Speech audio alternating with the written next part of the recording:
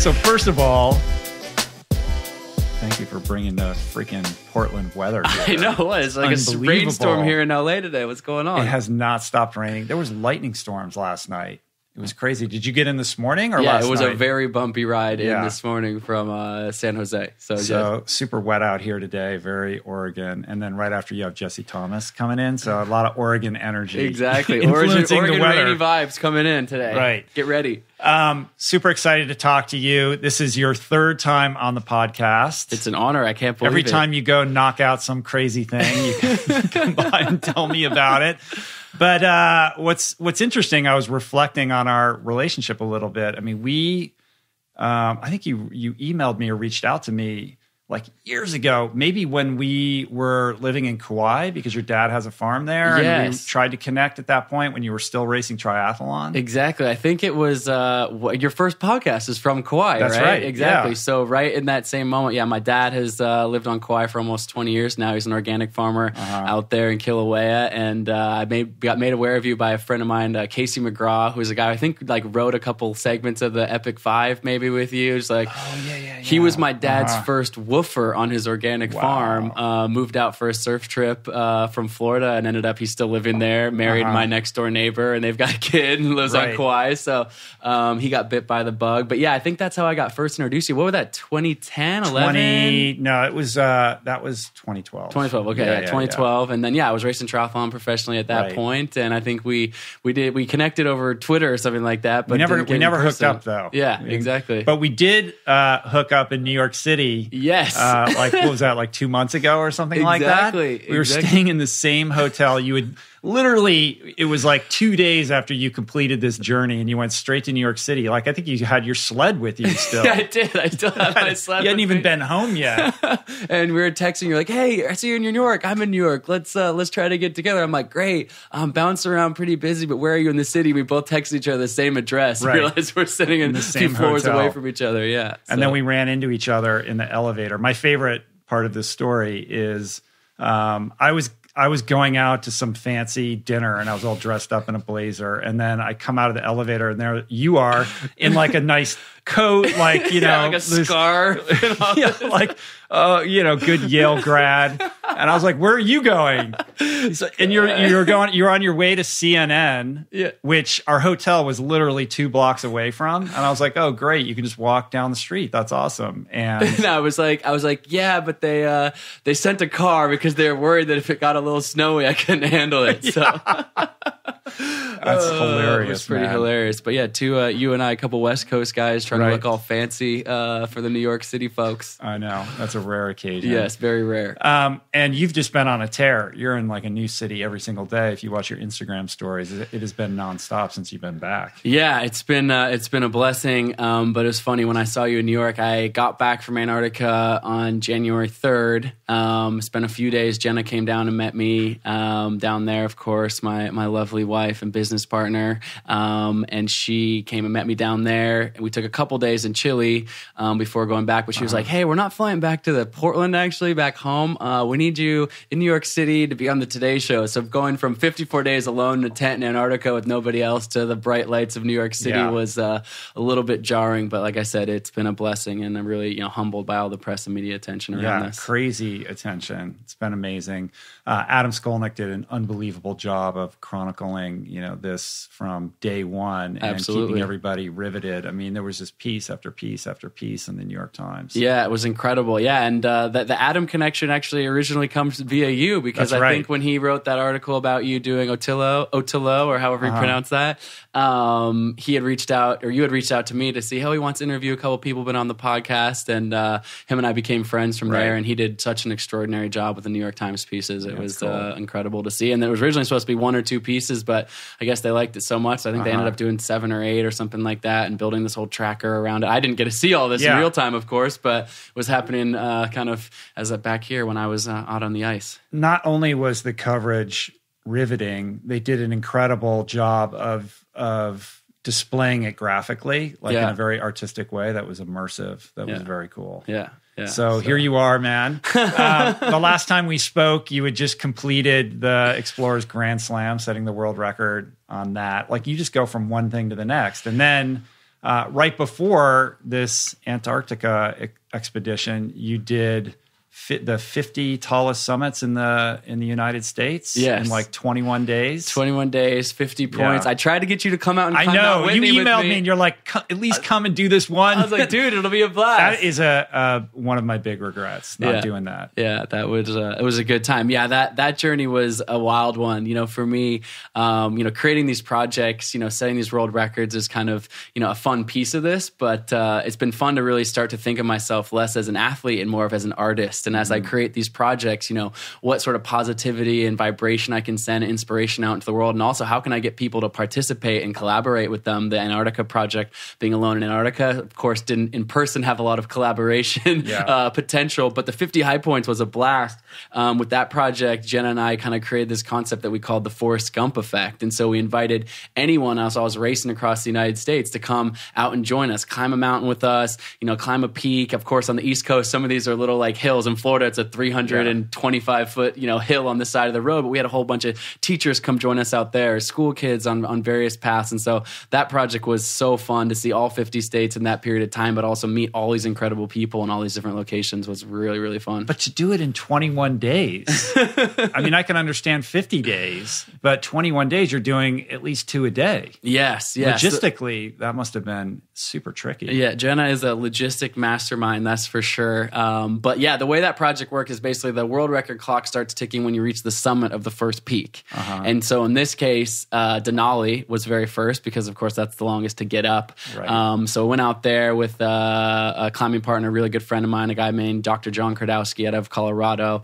So he climbed that peak with me, and we strapped skis on from the summit and got back down as quickly as we could. So we literally summited Denali, got our skis, packed up our camp, skied all the way back down to the little airport, or not airport, but a landing strip out there, and a bush plane picks us up, flies us back to Anchorage. John stays there and packs up our stuff, but I get in a car and drive straight down to the Anchorage airport, and Alaska is like closing their the airport door is closing. We get the last person on the plane that flies us straight to Hawaii, and it just starts from there. So we go Alaska, Hawaii, fly back to the mainland United States, and kind of work our way east to west and have kind of 2 modes of transport. We've got an RV, had this amazing Cruise America RV, but we just lived in out of my whole crew. There's about 5 or 6 of us, filmmaker, Jenna, my friend Blake, a couple other folks were there with us, which was amazing. And then we kind of drove our way up and down the East Coast from place to place. But then also one of my main sponsors, a company called Standard Process, who played a huge role in Antarctica as well. We can talk about that from the food standpoint.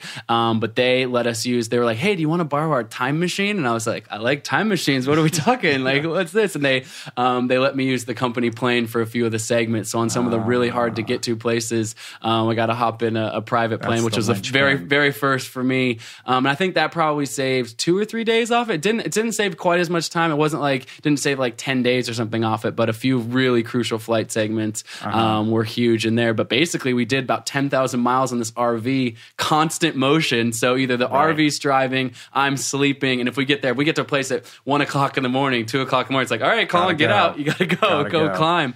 And it's each peak there's a different peak in each state. Yes. So what's the peak in Nebraska? Yeah. Or Kansas. Yeah. So obviously some of these were these, smaller peaks. I think in Kansas it was called Sunflower Mountain, Mount Sunflower. Actually, that one was incredible though. We arrived and we had gotten a little bit delayed that day. I was coming from so Mount Whitney got closed. We get there to Mount Whitney and a huge lightning strike had happened right at the trailhead. So I'm about to climb it. My dad actually had trained. It was his 60th birthday that day, July 11th of this past year, and he was going to climb it with me. He's been one that I was going to join you for. Exactly. And that actually got disrupted because of this lightning strike. They're like, we're not letting anyone in there right now. And I'm on this world record clock. I'm like, wait, what should we do? Fortunately, we realized we still had to hit Arizona. So we popped over to Arizona that morning with me and my dad, climbed Arizona, Humphreys Peak, and then needed to get Nebraska and Kansas before going to Colorado. And so we fly out there. We're a little bit delayed. We hit Nebraska, which is just a drive up, basically. Take a quick photo op, tag the 1,000 feet above sea level or whatever. And then we get to Kansas at 2 in the morning. At this point, we're thinking, no one's going to join us for this one. Obviously, we're trying to get people to join us, this Forrest Gump effect. But we're like, it's 2 o'clock in the morning, middle of nowhere in western Kansas. I mean, it's very rural. It's not near any of the cities. And sure enough, we get into this parking lot and these lights flash.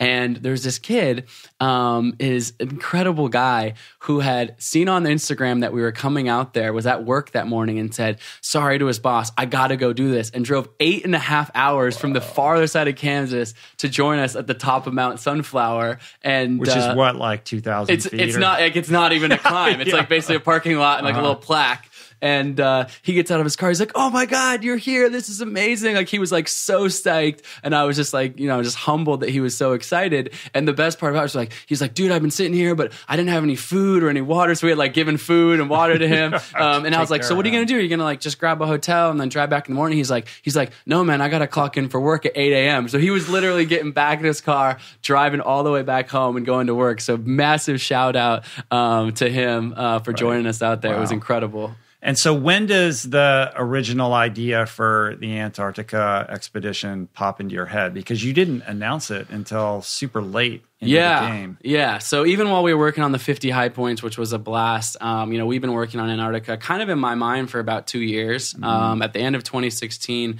Jenna and I, we've kind of built these projects, really kind of from nothing. There's a little bit more infrastructure around us these days. But when we started out, it was just literally a 1-bedroom apartment and a whiteboard with some ideas like, hey, should we try this? And it was like, we don't have any sponsors. We don't have any marketing background. We know nothing about how to pull these things together. I didn't even have that much background in, mountaineering at that point. And, we kind of just pulled it together on a shoestring. But that's where these ideas kind of were created. It's just the two of us just ideating. And that one, I have a whiteboard that says, the race across Antarctica in 2016.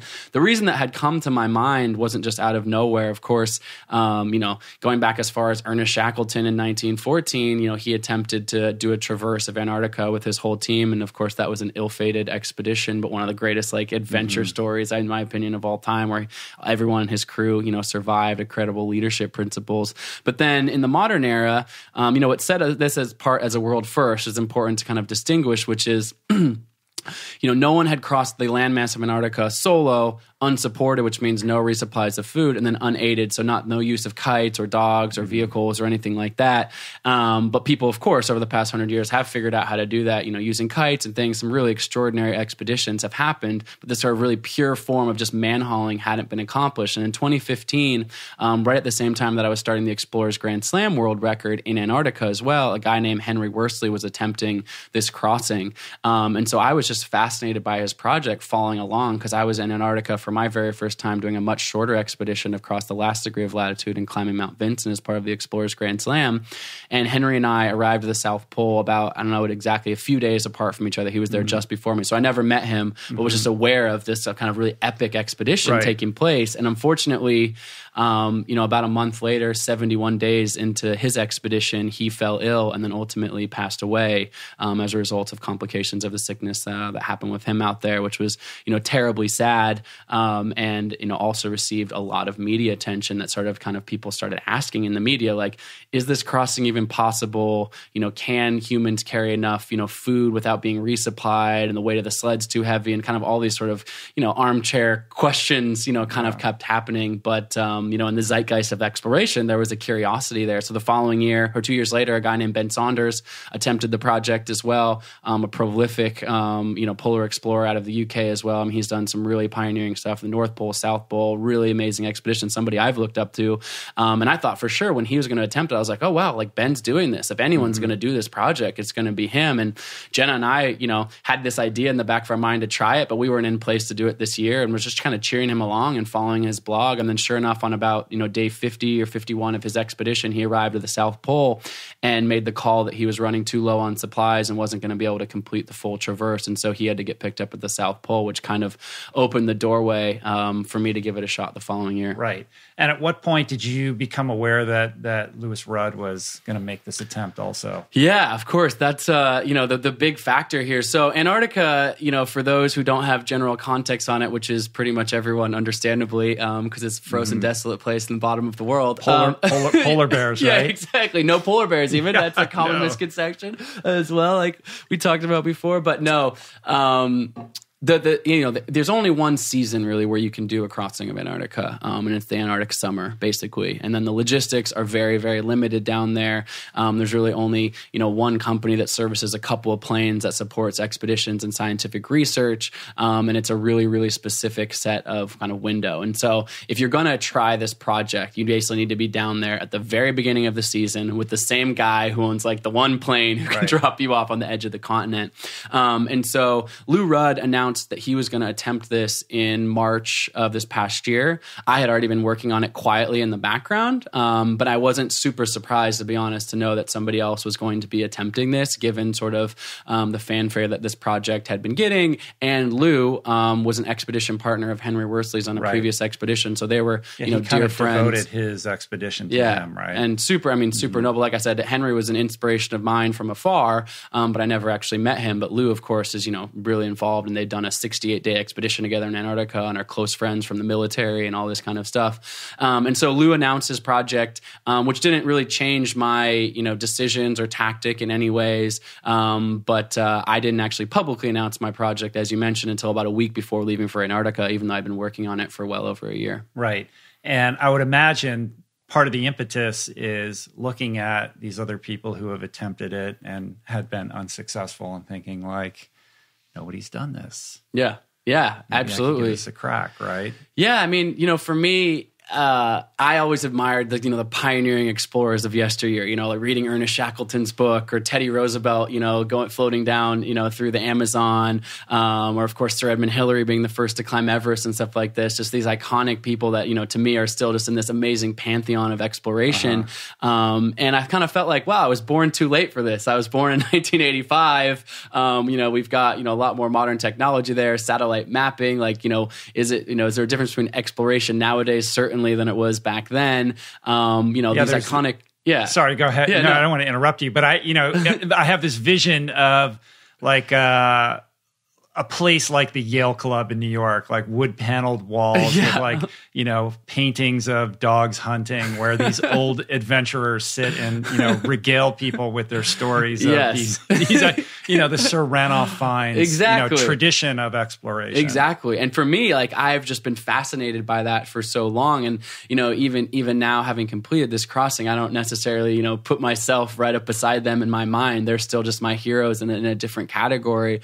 But they, for me, I was like, wow, like there is this iconic first that remains undone in Antarctica, which is this solo, unsupported, unaided traverse. And so for that reason, it was fascinating to me. And again, just as a way of one, exploring the own kind of unlocking the own potential inside my own body as an athlete, an endurance athlete, but also this sort of curiosity. It's one thing, these other world records I had set, being the fastest person to complete certain things was unique. No one had ever done it as fast. The 7 summits, the Explorers Grand Slam, or the 50 high points, but people have completed those things. And so it was different to step into this kind of unknown of like, wow, people have attempted this and no one has done it. Like, why? Like, where did they get it wrong? Like, how can I kind of try to figure it out better? Is it even possible? And that's why Jenna and I ultimately named the project The Impossible First. And at this kind of nod at, not poking fun and not being cocky or anything, of actually literally going like, is this possible? Let's try and find it out. And there's a good possibility in our minds that it wasn't going to be possible or that we would fail, but I wanted to give it my best shot. So being a student of that legacy and kind of trying to deconstruct, these past expeditions, was there something that you identified like, oh, here's where they went awry, or here's where I can correct this mistake? Like, what did you kind of discern from looking at those past expeditions to try to figure out what you would do differently so that you wouldn't, befall the same fate? Yeah, one of the things, and it's apropos to be on your podcast talking about this, but really was the nutrition. I looked at some of these other expeditions, and there's kind of been this, old school polar exploration, just like get super fat because you're going to lose a lot of weight, eat a bunch of cheese and salami and, pemmican, whatever, bacon or whatever, frozen bacon, this kind of stuff. And I've, as you know, I run a small nonprofit that's around inspiring kids to get outside, move their bodies, and live active, healthy lives. Really focus on health and wellness with young people, and just being a product of a father who's an organic farmer and a mother who's in the natural foods industry in the Pacific Northwest. I'm to have this deep curiosity around whole food health and nutrition, and so I was like, okay, I wonder if like you could get that, just the nutrition piece of this really right. How much of a difference would that make? Because it's ultimately this massive math equation where it's unsupported, right? So you can't put any extra things in your sled. Every ounce you put in your sled is super important. And Ben Saunders, unfortunately, didn't quite take enough. Henry's Worthley bodies, broke down because maybe he wasn't getting the right nutrition and calories. I don't know for sure, but that was sort of a question that I had. And so I found this amazing sponsor, this company called Standard Process. You might be familiar with them, but it's a whole food supplement company out of Wisconsin. Incredible operation, 1,000-acre organic farm, vertically integrated, all work with, chiropractors and acupuncturists. I mean, just an incredible, sort of high ethic company. And I said to them, I presented this idea. I said, hey, I want to try this. And people are calling this project impossible. I mean, I think there's a quote from Wired magazine that says it's humanly impossible to carry enough calories to get your body across Antarctica. And I said, hey, I knew that they were opening this nutrition innovation center this year in Charlotte, where they basically assembled some of the top doctors, food scientists, just really smart people around sort of food, health, and nutrition. And they could figure out, could we figure this out? And so we spent a year with them. I did, several hundred blood tests. I was in their endurance lab, running, VO2 max testing, body fat, all this kind of stuff. And ultimately, the byproduct of that was to come up with a custom food solution that would fuel me, which was ultimately all plant-based. And it was whole food. It was basically, they created what they called the Colin bars, which is kind of a funny name. You had a chance to try them, right? In New York good. When I saw you. I like them. Yeah, they're not too bad. They're quite good. So it's basically solving this equation of trying to pack the most amount of calories and nutritional density into the least amount of like net weight that you're going to have to pull. Yes. And so when you underwent all of these studies, the VO2 max and the blood work, what was it that they figured out from your specific, genetic makeup or predisposition that informed how they came up with that formula? So they started out by doing food sensitivity testing just to find out where the inflammatory markers were around food. Some of them were obvious to me because things that I've just known in my past, which is, like peanuts, I just never really agreed with me super well. What else? There was, red meat. It's just something I've eaten a lot of throughout my life. I was kind of raised on a more pescatarian diet just in general with the way my parents ate as a kid.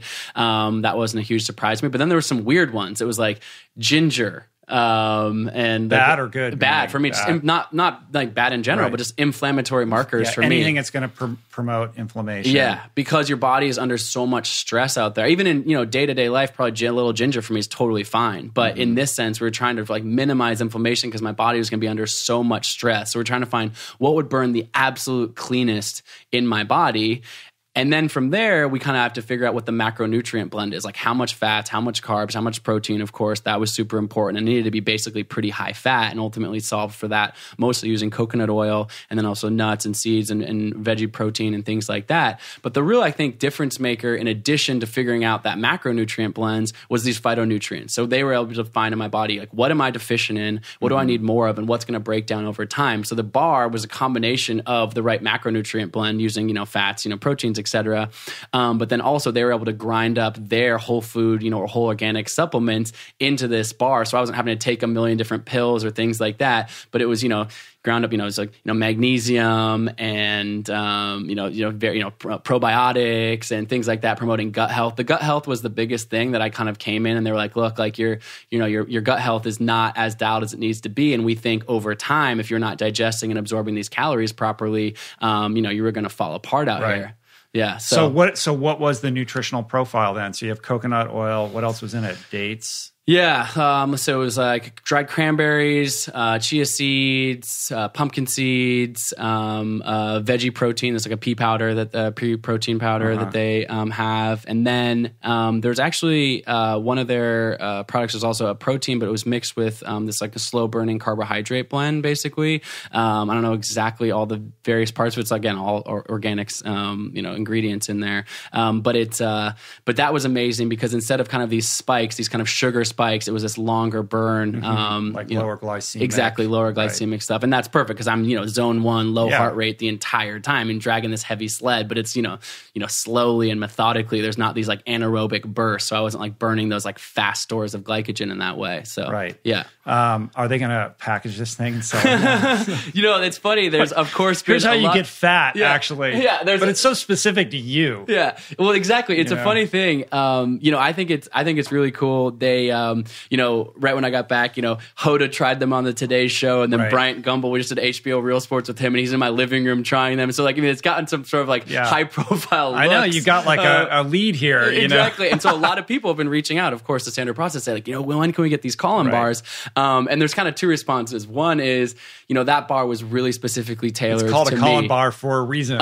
And it also, I was burning about 10,000 calories when I was out there. And, these bars plus what I had kind of on either ends of it in the day, I was eating about 7,000 calories. That's about as much as I could carry. And I was still losing weight. Now, if you ate 7,000 calories in a day-to-day life, we all know that that's probably not, unless you're training super, super hard, the perfect makeup. But what it has begged the question, and I think, there's something that we are exploring a little bit, which is a custom food solution. The idea of like, why are we not fueling our bodies in these custom ways? And of course, there's some barriers to that, but is there a way to do something that isn't quite, a year-long study of all this blood work and all this, but in a more simple way to understand some sort of genetic makeups of our bodies and what cleans, burns the cleanest in our bodies and fuels it. That's the future of nutrition, or at least performance nutrition. Absolutely. I think, this Colin bar would be ideal for you in an Ironman, I would imagine. Absolutely. With some electrolyte element to it as well, some hydration strategy.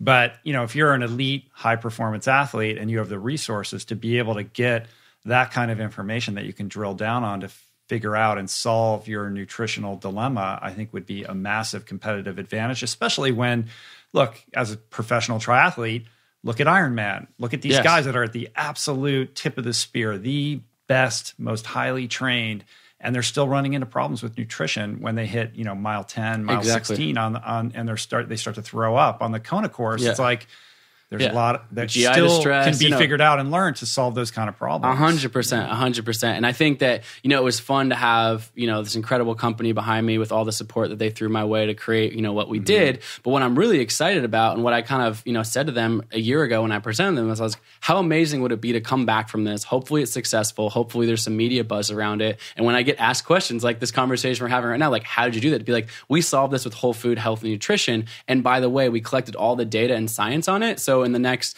several months, we're planning to, publish a medical white paper, peer-reviewed, and, proper science journal on that to actually just show open source, like, here's how we did it. Now, that doesn't trickle down to the retail product tomorrow, but that is the beginning of this sort of iteration, or at least, adding our sort of research to the larger bucket of people looking at custom health and nutrition. And hopefully, that can build to scale at some point in a way that really can reach a lot of other people, or certainly high-performing athletes at first. And I think they are the future of health in some ways is finding this out and actually dictating our health and nutrition around that. In a business context, it's a case study on the perfect relationship between athlete and sponsor too. Yes. You know my what God. I mean? Because it so seamlessly integrates with your mission and what you're doing. And now here you are talking about it still. You know what I mean? Like, that's the way all those kind of relationships should function. I mean, it's been an absolute blessing having been a professional athlete now for nearly a decade. I've been fortunate to have, some great partners and great sponsors along the way.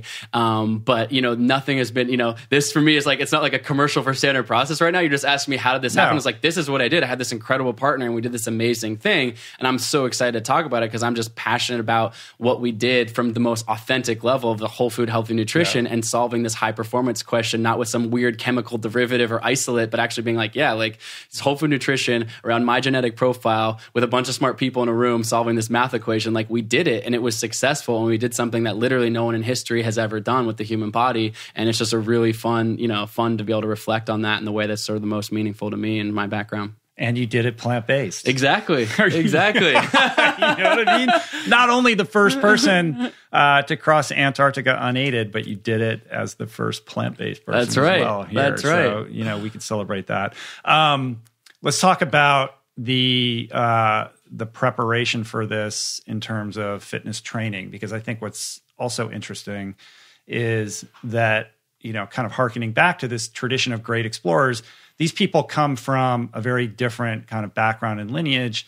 They tend to be people from the military. Like Lou came from special forces, right? I mean, the guy had done like 7 tours in Afghanistan and Iraq. Exactly. Like, that's a more traditional kind of background for this kind of thing. What's unique about you is you're coming from a professional athlete background. And, in the way that you approached nutrition more scientifically and differently than what had been done historically, your athletic preparation for this was also like finely tuned and pretty unique and interesting. Yeah, for sure. I agree with you, exploration and, whatever you want to call them, action sports and, or mountaineering, things like that haven't necessarily always been in the more traditional athlete category. And it's been fun to see, some athletes that I really admire kind of crossing over into this, a guy like Achillean Jornet, who's obviously one of the greatest athletes in the world, but also has all the technical mountaineering skills to do incredible things, or certainly what Alex Honnold just did, or even Steve House, publishing books about like how to actually train for the new alpinism, how to be, think of yourself as an athlete to think about climbing mountains or doing some of these things. So it's fun to see that building, but you're absolutely right, which is the traditional background in these types of things hasn't been necessarily professional athletes taking them on, or even a training protocol that is of the similarity of a professional athlete. And so for me, approaching it with that mindset, having been a professional triathlete for a number of years and really approach things in that way, it was fun to look at this problem, but also it was completely unique to me. When I was racing triathlon, I'm 6 foot tall. My race weight was probably about 158 pounds, something like that, maybe low 160s at times. And that was clearly not going to cut it. Like that lean build was not going to cut it for Antarctica. It was very clear to me after sitting down with Standard Process, like I needed to put some mass on my body, not only to be stronger to pull this 375 pound sled out the gate, but literally because we knew I was going to be, withering away and losing. Yeah, I needed something in the bank to lose 100%. So we targeted putting me up to about 185 pounds, which we ultimately did get me there. It felt weird to be that. I've never been that big in my life, but to get my sort of body weight up that high. And so I was like, who can coach me? I've had some incredible coaches along the way in my life, of course, through my swimming career, triathlon, et cetera, but kind of wanted, a different take on this. And so kind of via, just a couple of people making some introductions, I got introduced to this guy named Mike McCassell, who's based out of Portland, where I'm from. And he's an incredible guy. He himself has 4 world records, but in things very different than what I've done. In other words, these very strength-oriented things. He's done 5,804 pull-ups in 24 hours or something like that. The world record in that. He pulled an F-150 truck like 20 miles across Death Valley or something like that. I mean, and he's like this soft-spoken, has a background. He was a Navy guy, not Navy SEAL, but he was a Navy guy for a long time, air traffic controller there. And he's a young guy. He's in his early 30s. And he trains athletes out of this gym called Evolution Fitness by my house that has this altitude chamber. It's a cool place to train.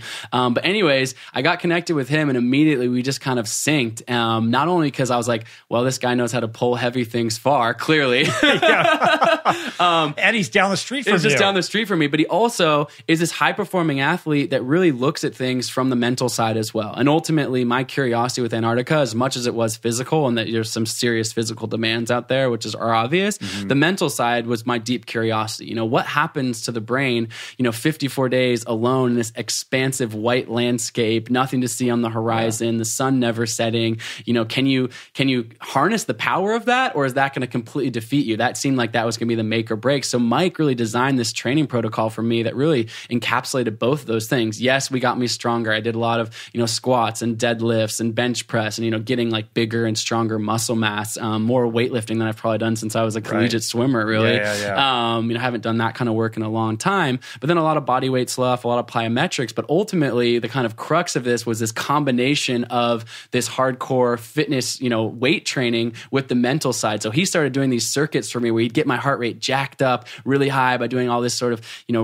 running on this treadmill uphill, lifting weights, all this kind of stuff. And then he'd have me put my feet in ice buckets, sit against the wall, do a wall squat, but then he would start yelling like, fractions at me, to math problems problems. Or he'd hand me a Lego set and be like, solve this Lego set. Or my hands would be in these ice buckets in a plank position, and then I have to pull them out and tie knots with ropes. And there's this idea of, in Antarctica, completely alone, no one else to rely on myself, I had to be completely locked in, both mentally being able to calm my mind with my heart rate jacked up, with the storm literally raging around me. But if I tied a knot wrong, or if I let go of my tent and that blew away, I'm in the middle of Antarctica alone with no tent. Exactly. Yeah. For lack of a better word. Absolutely. So it was intense, but the training was amazing. And it was one of those moments when I found myself in Antarctica several times in these brutal storms, setting up my tent in a minus 80-degree wind chill when it's minus 30 out and 50, 60 mile per hour winds, just brutal conditions.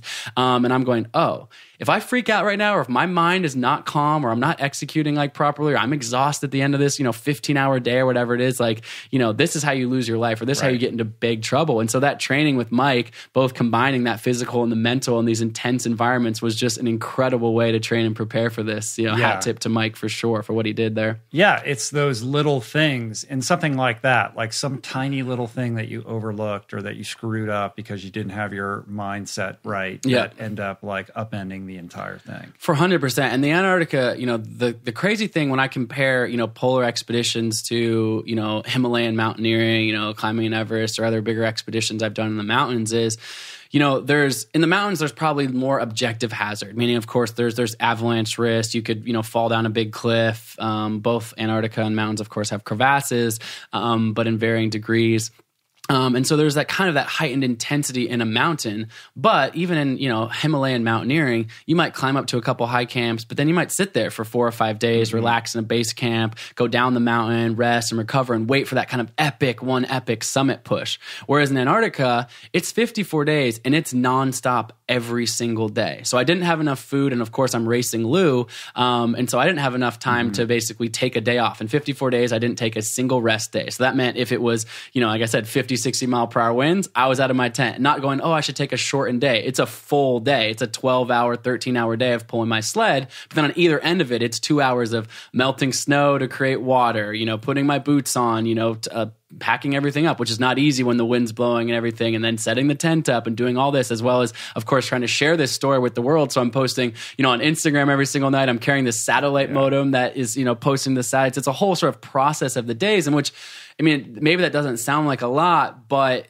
there was no day that wasn't 17 hours long for 54 days in a row, completely by myself, having to do every task, shoveling snow. And so every sequence of the day, one little misstep in any of those, hundreds of details throughout the day could, begin a sudden disaster for sure. Yeah, no question about it. All right. So just to be clear, you have this sled that you're going to be pulling, and it ends up weighing 375, right? Yeah. Yep. 375 pounds, not an ounce more or less, after, basically, analyzing this thing 6 ways to Tuesday to try to figure out, like, what are the essential things that I need and not one thing more. Yep, right? Exactly. And so how much of that is, so it's your food, obviously. How much did the food weigh? So the food weighed, I think it came in around 220, something like that. Right, 220. Yeah. So that's a, significant portion of it, and that's obviously going to decline over time. Then you have your tent, you have your stove, you have your sleeping bag, you have extra gear, I would imagine. But a little bit. You didn't bring a lot of backup gear in case stuff broke. Yeah, so kind of once you started weighing all the components of the sled and realizing, 375 was a stretch for me to even be able to pull at all. And definitely couldn't have been any heavier than that. And it was pretty much on my limit right at the gate. And so I realized I couldn't bring any kind of extra anything. So the other big weight component that you didn't mention there, which was fuel. So the way that you get water, of course, is by melting snow. And so that, of course, is white gas. I took about 15 liters of that. And so that weighed, another 20 or so pounds there. But, food and fuel were the main things, but there was not enough. It was like extra ski. Nope. Can't bring that. Like extra tent. Nope. Can't bring that. I literally didn't bring an extra pair of underwear. I didn't change my clothes the entire time for 54 days so that I could get an extra 100 calories of food in my sled. And, I was right down to it at the end there. I was down to my last bag or so of food. So it was, the calculation is very tight on being able to do this crossing without being resupplied. So every, little ounce mattered. But honestly, that first day I get dropped off, Lou and I get dropped off actually a mile apart from each other. We're equidistant from the first waypoint, the first kind of GPS marker on the map. And, we'd built a bit of a camaraderie, but there's clearly a little bit of tension and, we're both wanting to be first at this thing, but we're still on the same plane and we're realizing we're both attempting this thing. So it's not like we wish ill on each other. We give each other a hug and say, hey, I hope you make a safe and successful crossing. But I think in the back of both minds is like, but I hope I'm first. Yeah. I'm looking at his gear and I'm like, man, this guy knows his stuff. Not only does he have this military background, but he's actually done more miles in Antarctica man-hauling a sled than any person in history. So he's done at this point about 2,000 plus miles now after this expedition, more than 3,000 miles in Antarctica, and I've done 69 miles in Antarctica on this much smaller expedition on the last degree of latitude of the Explorer's Grand Slam. I'm this young, upstart American kid coming in. Of course, I've climbed a lot more mountains and done stuff than him, and so it's not like I don't have a background. But he's the dude when it comes to Antarctica. Yes. And he brought an extra pair of skis. And he did bring an extra pair of skis. But what did his way out at his sled ended up being about 40 pounds lighter than mine to start because he was eating less calories per day. He was eating 5,500 calories per day, which ultimately, in the end, he lost about 40 or 50 pounds and I lost only 20 pounds. I think that was a big difference in the end. But he had more food left over at the end, though. He did. So it's very interesting the way that we definitely had different strategies, 100%. And I will say on the very first day I get dropped off, I've got my sled, I'm packing it up. Before I take even a single step, I'm actually securing stuff in my sled. And I actually used a secondhand sled. Believe it or not, I solved for all these things. But I found a sled of another guy who I knew in the UK, and he let me, use this sled, which he had taken to the South Pole before. So I'm figuring, this actually is a, battle-tested sled. So it's good in that sense. But I reached down and I pulled the strap tight on the sled the first time. I haven't taken a single step, and ping, the strap breaks. And I'm like, oh God, this is going to be a long trip, 1,000 miles to go. And so I strap everything down. I get going and I go for about an hour or two, and I am just suffering. There's a video clip of me, but I'm crying. I'm actually crying underneath my goggles, and I now have frost on my nose because the tears are literally freezing to my face. And I pick up my satellite phone. I call home to Jenna. I'm like, so Jenna, I think we may have named our project the right thing. It appears that this is impossible. And I see Lou disappear on the horizon, just strong and steady, in this sort of like I said, military march. And he clearly, I was like, wow, he maybe had a better strategy than I did here. And so that was a tough moment for sure, right out the gate. So just to back it up a little bit, because I want to track through this in a logical manner. So Lou had been public about doing this much earlier than you. Yes. So I would imagine when suddenly at the last minute, it was October when you announced that you're doing this, and you guys ultimately end up pushing off early November 3rd, yeah. So this is just weeks beforehand. He must have been like, the fuck is this guy? Yes. What's he doing, right? So what happened the first time? And I think people are confused, why are you guys on the same plane? Why is this happening? Because you have this window, right? It's the only way this is going to happen. So the first moment that you meet him, it must have been awkward. He must have been like, what is this guy doing? Yes, this is my thing. So certainly, I think that he was he wasn't thrilled, and he certainly wasn't happy that I announced so late. I certainly, that was a strategic advantage to kind of wait until the last minute, although I didn't kind of make up that strategy in general. Here's the thing with you. You're like a smiling, friendly, very affable guy, but underneath the surface, you're a competitive beast, man. I don't trust you. Yeah. Oh man, you know don't trust me. That's tough. No, Rich. there's something really competitive underneath this friendly veneer. I absolutely. It would have to be in order for you to go and do these things. Yeah, no, absolutely. I was, passionate about trying to be the first in this case, and it's interesting because two things happened. One, I felt very competitive with Lou. And for me, it was absolutely not only am I racing history here, but I'm racing Lou head to head.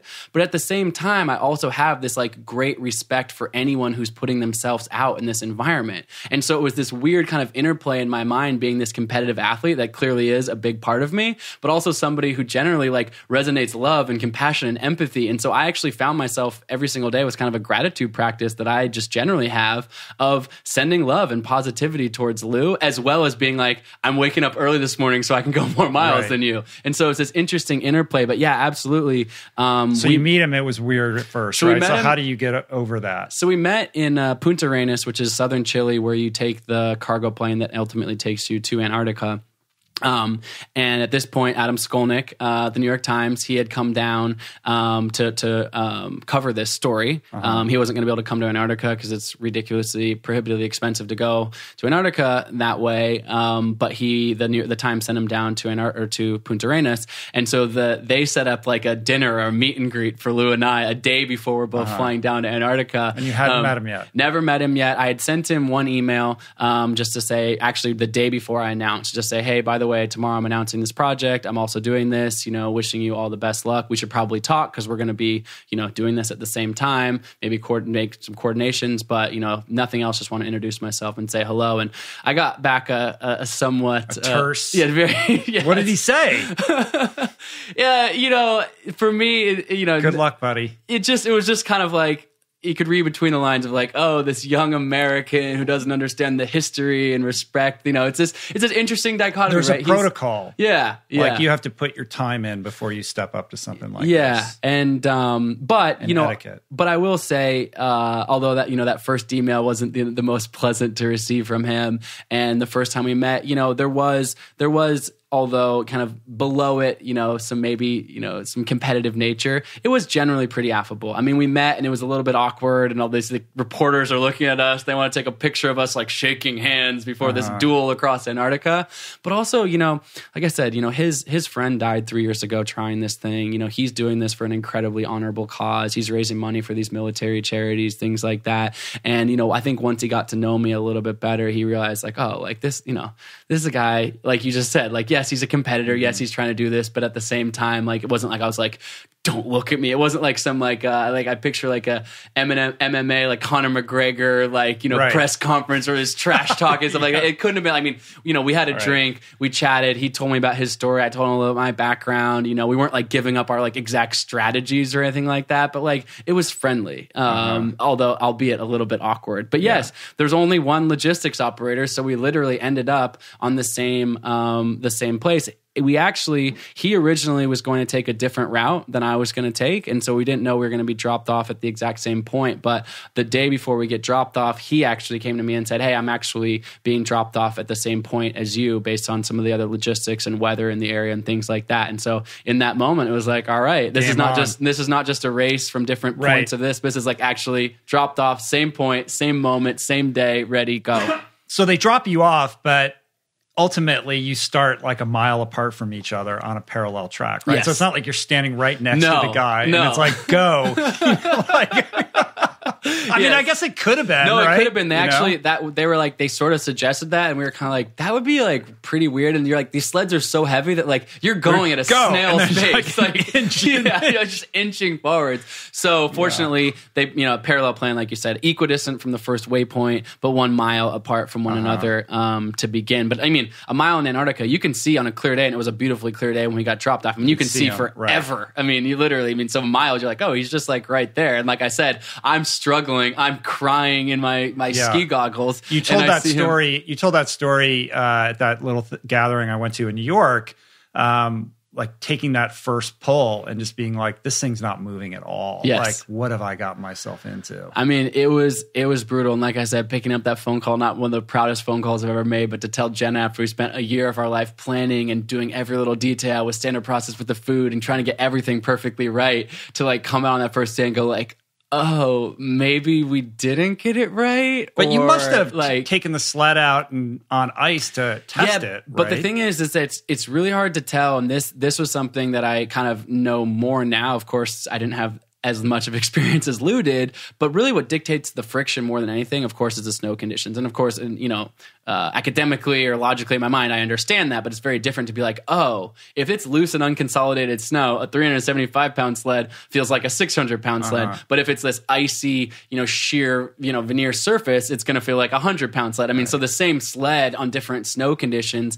And this had been an El Nino year, and it just turned out that actually it was one of the most difficult expedition years that Antarctica Antarctica has seen in a long time. In fact, Lou and I were the first expeditions to be dropped off that season. No one else was attempting this full traverse, but people were attempting various, coast to pole crossings, or there's some smaller, group trips down there, and several expeditions, big expeditions from some guys who are really talented. A British guy who has a world record, one of the other bigger polar explorers in the U.S., all had to abandon their projects about halfway through because they got stuck in such deep snow they couldn't move their sled. And so Lou and I encountered that straight out of the gate, and that was me going like, oh, like it's not just how heavy my sled is that I proved I could pull it in a gym or in a test situation, but being out here. And also that first day, it was overwhelming. Like, I'm not going to lie. Like, I get dropped off. I'm in the middle of Antarctica by myself. It's minus 25 degrees. I know I'm not going to speak to anybody for months. Like, I'm afraid that like some bad weather is going to come in before I kind of hit my stride. I'm just overwhelmed by the entire emotion and the vastness of this entire situation. It was just one of those, tough moments of, fear, doubt, all the things kind of creeping up in your mind, and having to persevere and push through that. So that first day, you wanted to get to that way. Jenna's like, just get to this way station. Yes. So what was the distance of So that? actually, it was actually the first waypoint's actually the start. So you get dropped off on the ice shelf. So you're at basically, frozen frozen ocean, essentially, that you're standing on. You can't really visually tell the difference between where the continent starts and the ice shelf because it's very, deep ice at that point there. But the plane dropped us off so that we could be equidistant to the first waypoint further out on the ice shelf, about 3 miles, like adding 3 miles to a 1,000-mile journey didn't seem like that big of a thing, so that we could be separated at the start. But that first waypoint is really like the starting point, and I'm already failing before that. So I'm like, Jenna's like, how far are you from the first waypoint? When I call, and I'm like 0.63 miles. Like, I might as well say it's 1,000,000 miles, but I'm saying it's like, half a mile basically. She's like, okay, look, like just get to that first waypoint, set your tent up. You'll feel like you made some progress, and we can kind of, recalibrate from there. And so I finally make it to that first waypoint. It was brutal. I get in the tent. I'm exhausted. I've only been outside for 3 hours because we got dropped off later in the day. And so it wasn't like a full day of pulling. Okay. And so I get in that tent. I call Jenna again that night. So we had planned to have a safety call every single evening, just to ensure she could kind of check in on my mental acuity and just kind of check in on how I'm doing. It's not like inexpensive to it's not like I was chit chatting on the phone, but important to make this phone call to her. And she's like, look, tomorrow is going to be really hard, obviously, but I had been really curious about these flow states and kind of these meditative places that I wanted to find in my mind. And so I've been telling her that all in my training. And she said to me, she's like, try to find the flow tomorrow, even if for 30 seconds, even if for a minute, like just try to find like that inner peace. It's going to be hard out there. And so I remember the next morning I woke up and it was kind of a pivotal moment for me, which is kind of embarking on my first full day. And I'm a big believer that, we are the stories we tell ourselves. There's been various mantras with me throughout different times, but this mantra just kind of came to me in that moment. I woke up on that first full day and I said out loud to myself, I said, Colin, you are strong, you are capable. You are strong, you are capable. And that kind of became like my mantra every morning from then on out. And getting out in the conditions that day, Lou was long gone on the horizon. I was just focusing. He blew way ahead of you. Yeah, I was focused just on my own, like just making progress some way. And, that next day was brutal. I think I made it, 8.5 miles, one of my, slowest, most challenging days. But I remember late in that day, kind of 8.5, 9 hours into that day, I tapped into this flow state for a minute. Like I just found this like minute of calm in this 10-hour day of just brutal, like suffering. And it was just that first glimmer of hope of like, oh, like if I can figure out how to get my systems right, if I can just kind of calm my mind a little bit. I mean, imagine as a swimmer or as triathletes, long things you've done, you've tapped into that place from time to time where you're like, oh, like there is a way to kind of calm this down, but my body can actually function at a pretty high level. But when your mind is racing, like it's too heavy, I can't do this, all these things, you wind yourself up. Yeah, it takes time. Yeah. The body, it's like there has to be this merging of body and mind where it finally syncs up and it's like, oh, okay, now I understand what you're doing here and I can like accommodate this. But at first it's a manic, chaotic thing until you kind of settle into, okay, there's a rhythm here. Absolutely. Right? And, for me, it's funny because I feel like I'm confronting the opposite of this coming from all this solitude and being back out in the world and doing interviews and things like this. Now it's the opposite. Like I was unwinding from being in that digital world, planning my project, all the last minute logistics, flying on planes and all this kind of stuff, to all of a sudden, like I'm alone it's quiet, it's still. And I hadn't found that stillness within yet, because I was still, like you said, in this sort of manic phase. But getting that glimmer of hope on that first day was really important to me, to give me that confidence that if I continued with this process day after day, that hopefully I would find that on a more regular basis. So you had this strategy of breaking this up into like an interval workout, right? Like 8 times 90 minutes. Yeah. So my original strategy, and I had kind of played with this, the other expedition I'd done in training is I did a crossing of Greenland, not alone, with a group of other people, but I tried to kind of operate autonomously as much as I can to sort of simulate the alone. But this was just 2 months before Antarctica. I went and did that. It was 400 miles. And there I kind of found this rhythm of going for 90 minutes and being able to take a quick break. You know, the most important thing over a long duration, I was going to pull my sled for about 12 hours plus per day, is, you know, I'd have breakfast inside the tent in the morning and then dinner at night. But in between all, you know, I'm just eating these Colin bars, and I realized it's not like you're going to have like one big lunch and like pour 4,000 calories into your stomach. It's more like an endurance event where you're going, you know, this kind of steady dole of 100, 200 calories at a pretty, you know, steady rhythm. And so I found that every 90 minutes I could, you know, take a break, pretty short break, where I could drink some water and eat some Colin bars and refuel and kind of keep my sort of glycogen stores, you know, on an even keel throughout the day. But it's crazy. In Antarctica, you know, you actually get pretty warm pulling a sled. There's this phrase, which is, you know, you sweat, you die. You really I want to talk about this. You know, you can't sweat when you're out there, because, you know, the second you sweat, it's fine for the moment you're sweating. But the second you stop, I mean, your body temperature and the clothes on your body will literally freeze to you. You go hypothermic within a matter of minutes. And so it's this kind of this comfortably cool of like pushing hard enough to keep your body warm and get warmed up, but not hard enough that you're sweating. It's just this weird thing. But the second you stop, so as a result of that, sometimes I'd have relatively thin layers on. But to stop and take a drink of water, I would need to put my huge puffy jacket on within a matter of, you know, 10, 15 seconds. So in the front of my sled, I'd have my thermos, which is how the water didn't freeze, and then a big puffy jacket. And so I would stop after 90 minutes, put this huge puffy jacket on, even if I was only going to stop for 2 or 3 minutes, put the jacket on, and then drink this warm water out of my thermos, eat some Colin bars, and put it all back in the sled and take off again before I got too cold. Right. So when you're moving, you're basically stripping down to like base layers, right? And what is the ambient temperature? Yeah, so the average ambient temperature throughout the journey was about minus 25 degrees, which... so it seems crazy to be in... It's crazy. I mean, it's insane. I mean, how could you be moving and like not be absolutely freezing no matter how much clothes you are wearing? Yeah, I've tried to like describe that cold in different ways of like, you know, it's like, oh, we understand that's really cold, but I realize like the best way I can describe it, way of understanding that cold, is there's a photo that I actually used in my TED Talk a couple years ago to try to describe this cold, and I took a cup of boiling water on that expedition in the South Pole in 2016, and I threw it in the air, and it immediately turns to ice, like in this puff of smoke. Right. So boiling water to ice in an instant, that kind of gives you a sense of how cold this is. And that's with no wind. And of course, the wind chill can, you know, ratchet down, like I said, minus 50, minus 60, minus 70 degrees very commonly. But it's a bizarre thing. Our bodies are capable of keeping themselves pretty darn warm when we're moving. But the second we're stopped, that just completely changes because that heart rate, you know, drops. And so, yeah, there were days, particularly when there wasn't wind. When there was wind, I pretty much always had to have at least like my Gore-Tex like jacket windproof like layer on. But a lot of the time, you know, there were days when it was still in common, minus 20, minus 25 degrees out, where I would literally be down to a base layer, like just a base layer, you know, hat, goggles, gloves, like all of that always pretty much. But, you know, you could get warm, but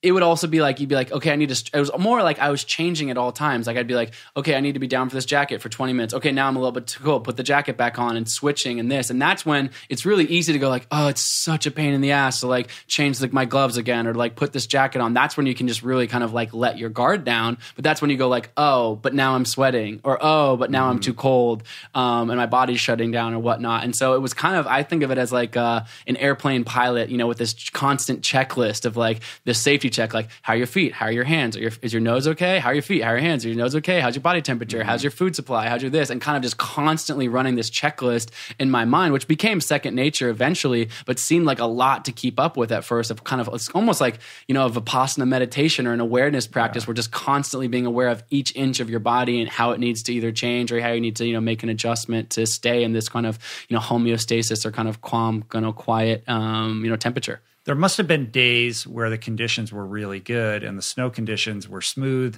where you felt like you could just haul some ass, Yeah. right? And you have to hold back. Oh, yeah. Because you can't sweat. Yeah, exactly. I mean, there's the epic storms and the battles I had out there are maybe more exciting to talk about. But yeah, there were days where it was calm. It's blue skies. You could see forever. The ground conditions were good. But in those days, yeah, it's like you just said, it's like, okay, now you're tempted to be like, okay, I want to push like super hard, but like you can't, it's not like you can just like run around out there. I mean, the sled's still super heavy. And so, yeah, it was like, it was a lot of patience required day by day. And it really required just being in this methodic process. It was, incremental gains. And those 90-minute sections, one of the reasons that I started breaking my days up into that, because even a whole day just seemed too long at first. Like it was just like, break it up. So it was like, okay, I wake up, I say my mantra, you're strong, you're capable. Then the next thing I do is I light my stove. You say it out loud? Yeah, out loud to myself. Every Why day. not? Yeah, exactly. Shout it out. The next thing, light my match, light my stove. Okay, that's the next part of the day. Okay, on that point, while the water's boiling, I'm putting my socks back on. So stuff would get wet throughout the day with ice and snow, the condensation of my breath on my mask and things. And the only way to dry that inside the tent really is to put it inside of your sleeping bag or against your body. And so all this stuff would be inside my sleeping bag. There was actually a couple of times when I was having trouble with the skins on the bottom of my skis, and I literally had to put my skis inside my sleeping bag as well to thaw them out. Them out. So were you barefoot in the sleeping bag when you were sleeping? I actually found that I slept the best barefoot and allowed I would put my socks down my base layer pants so that they would dry against my skin. And actually, there's an interesting thing that you do with your feet, or that I did with my feet anyways. I know some other guys that do this in really cold places, but I would have a thin base layer sock on, like a really, really thin sock. And then I would put a plastic bag next over my feet. So literally from my oatmeal in the morning, there'd be a bag that I would use every single day, and I would put that over my feet, and then over top of that, I would put a thick wool sock, and then of course my boot, which is really warm. And the reason I would do that is that it would create a vapor barrier inside of my sock. So if my feet did get a little sweaty, which of course I didn't want them to at all, but if they did, it would just be that one sock on the inside. Because on a long expedition, if you start sweating inside of your boots, of course your socks get wet and your feet get cold, but what actually happens is the boots themselves start to collect snow and condensation in them. So keeping the inner soles of your boot, and they're never going to dry. There's no way to really, get them as dry as you would. But putting socks. a plastic bag on your foot is going to cause your foot to sweat, right? Because there's no breathability. So that is that's like the one exception to the rule. You're not going to wrap your body in, plastic. Saran wrap. But in this case, to keep the boots dry, it was almost better to have this kind of hot plastic bag around your feet essentially at the end of the day. So my feet were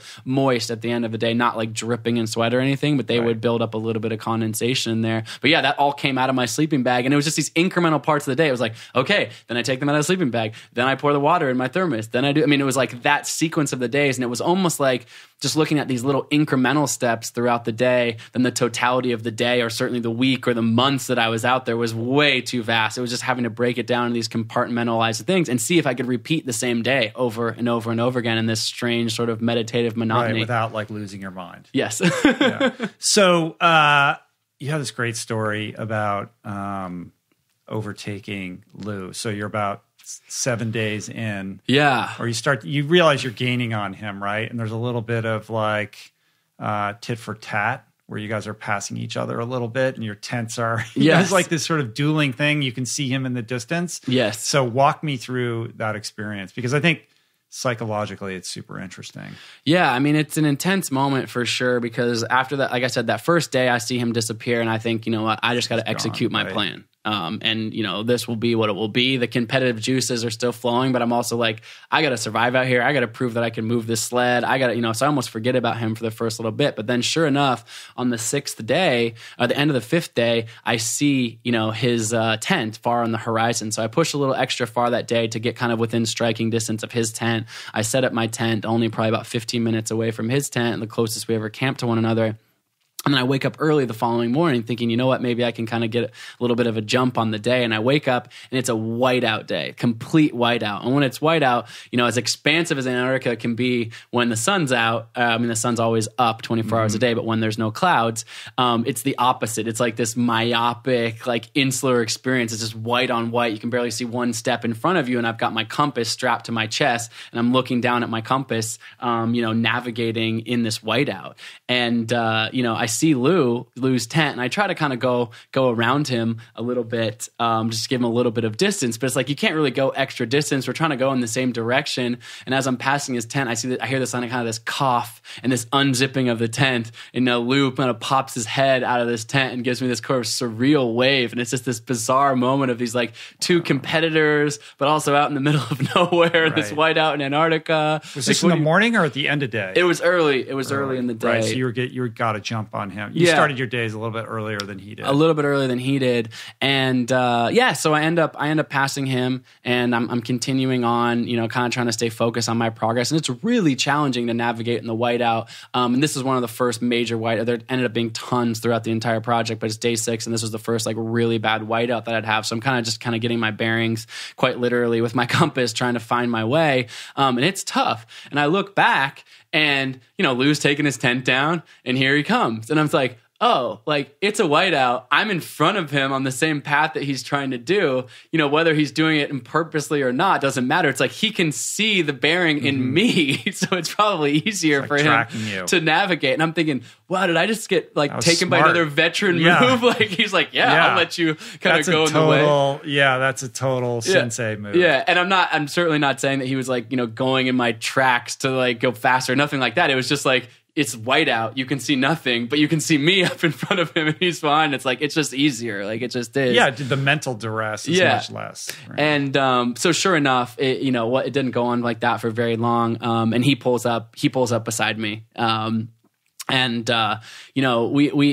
of just strikes. It's just this bizarre moment, and he pulls up beside me and kind of strikes up a pretty casual conversation. He's like, "Hey, good morning, mate. Like, everything all right with your harness?" Because the way I pull my harness is actually, it looks like it's kind of messed up visually, but it's just the specific way that I pull it, and I know that it's fine. But I can see why he's like looking at me like, and I'm like, is this guy gonna like critique my like pulling technique, or like what's he like? Or is he like trying to get in your head? Is he trying to get in my head? Is he this and that?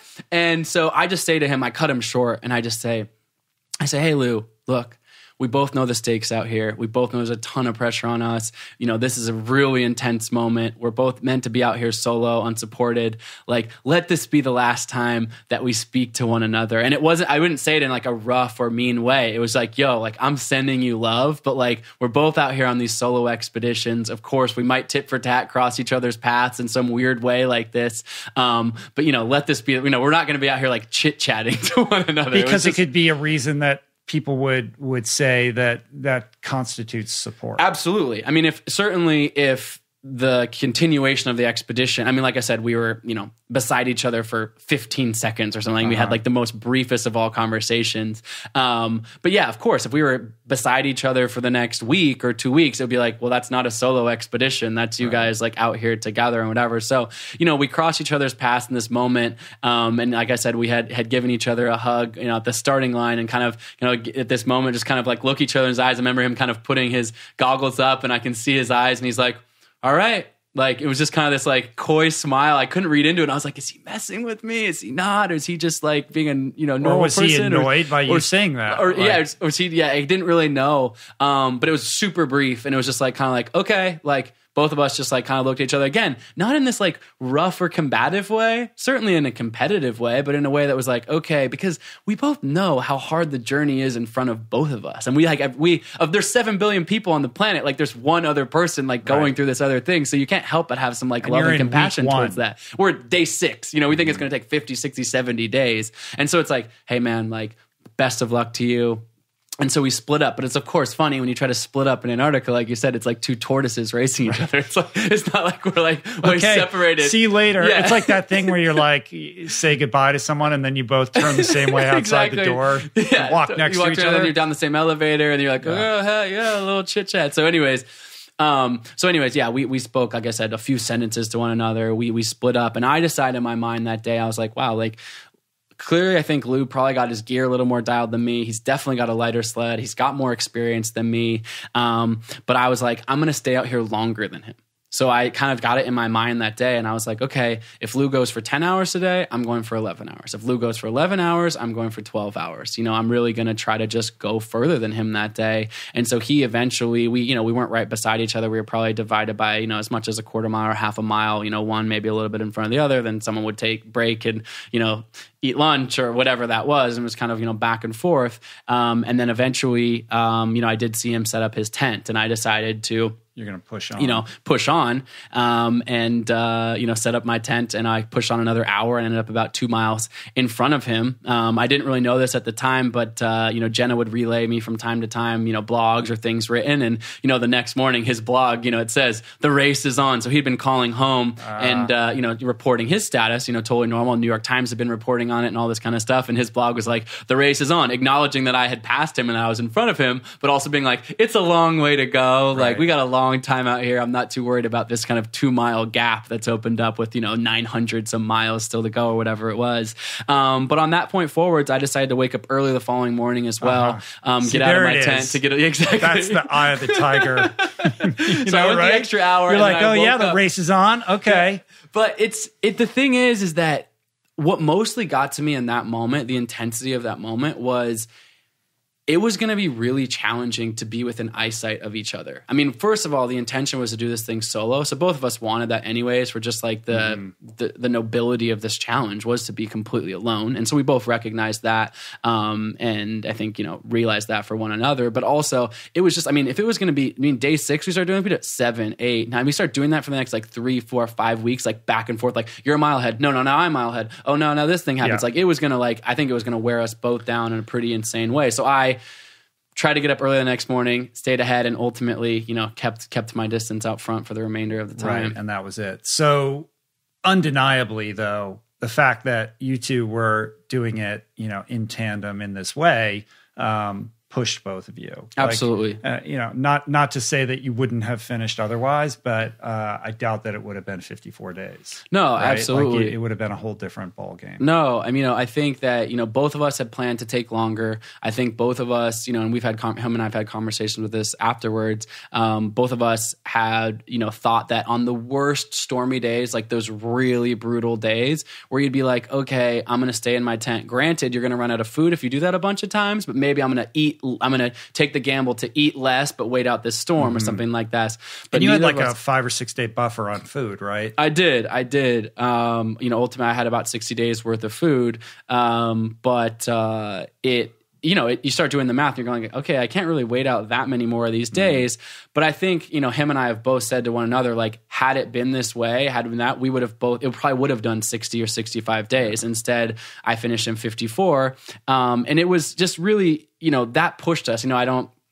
I'm certainly no Roger Bannister, but to make the comparison between, breaking the 4-minute mile, people say this thing's impossible. Roger Bannister, breaks the 4-minute mile. And I think it's incredible testament that within the next 12 months, several other people break that mark. And so I think it is similar, which is this thing had been said, it's impossible, it's impossible, it's impossible. And there was something about 2 people out there pushing each other to a higher degree to ultimately finish this thing. And yeah, I finished in 54 days and I'm getting ahead of myself. We can backtrack. But, I got to the finish line and had that one pair of underwear on, desperately wanted to get out of there, wanted to eat some proper food, all these things. But I elected to not have the plane pick me up right away because I realized Lou's a couple days behind me. He's about to finish this extraordinary crossing. Like, I want to be the first one there to congratulate him on a historic crossing as well. And that's where this, like I said, that competitor inside of me and both of us trying to push ourselves to be the first, Lou doing it in 56 days is extraordinary. It's an amazing thing. It's something that we both thought would take much longer.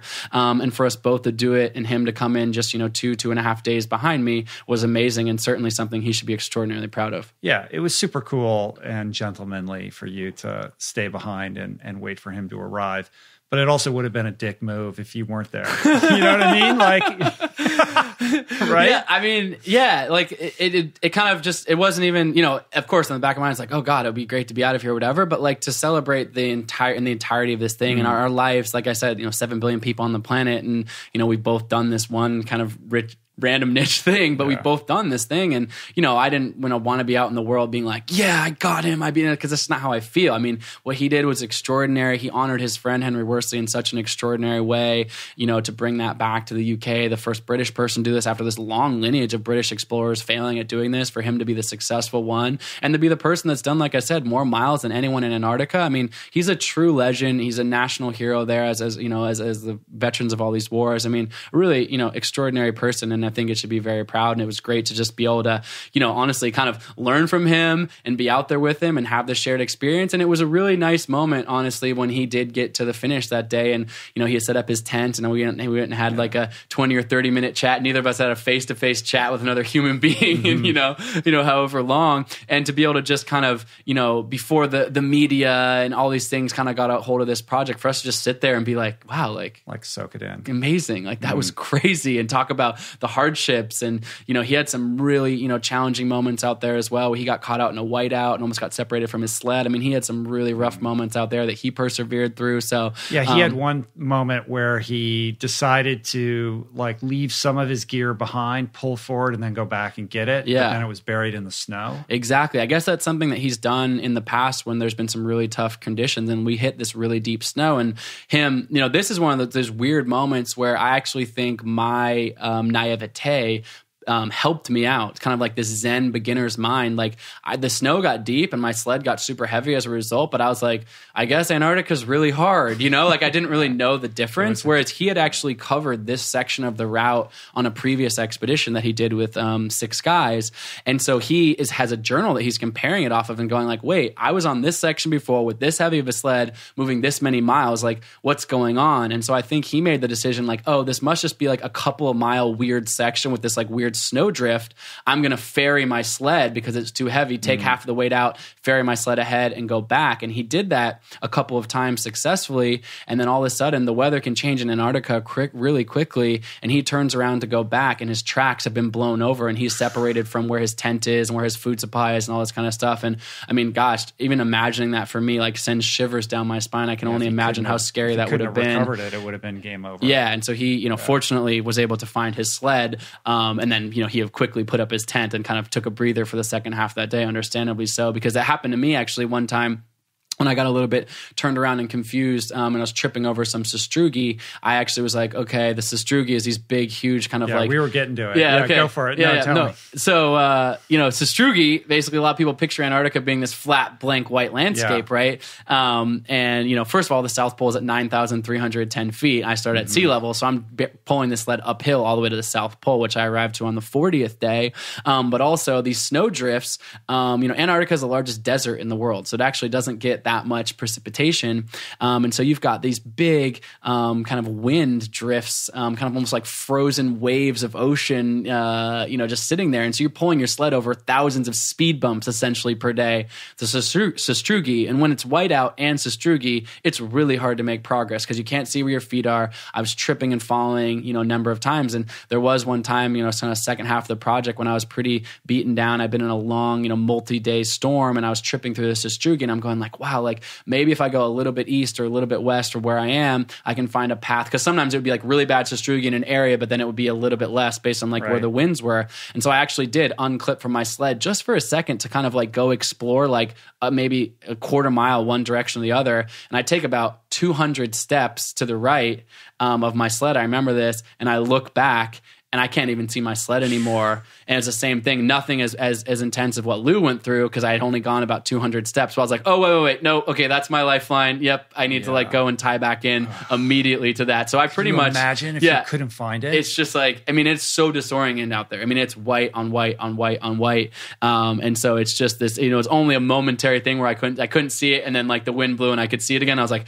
your heart, just recovers, but you're going like, okay. Yeah, like you could be walking around for hours and it's right there and you can't find it. Yeah. And so, but that's one differentiating factor between, polar exploration and mountaineering. In mountaineering, you are typically separated from your tent and your supplies very commonly up on, mountains because you can't carry everything with you. But in the polar environment, you've kind of always got your tent right there, unless you do something silly and disconnect from your sled, which, And I did in this case. The thing with the sastrugi is you just can't get any momentum going. Right? Yeah. It's just constantly like, hacking it forward. Yeah, I mean, the biggest thing with pulling a sled that heavy is the inertia, the initial sort of force to get it moving forwards, right? And when it's moving, you can just cruise. You can kind of glide. I mean, it's still a very slow, methodic process, but the most energy is basically taken from a dead stop to momentum. And so once you can carry a little momentum and get the skis going, it's still, like I said, very, very slow in the grand scheme of things, but you can get momentum going. But in sastrugi,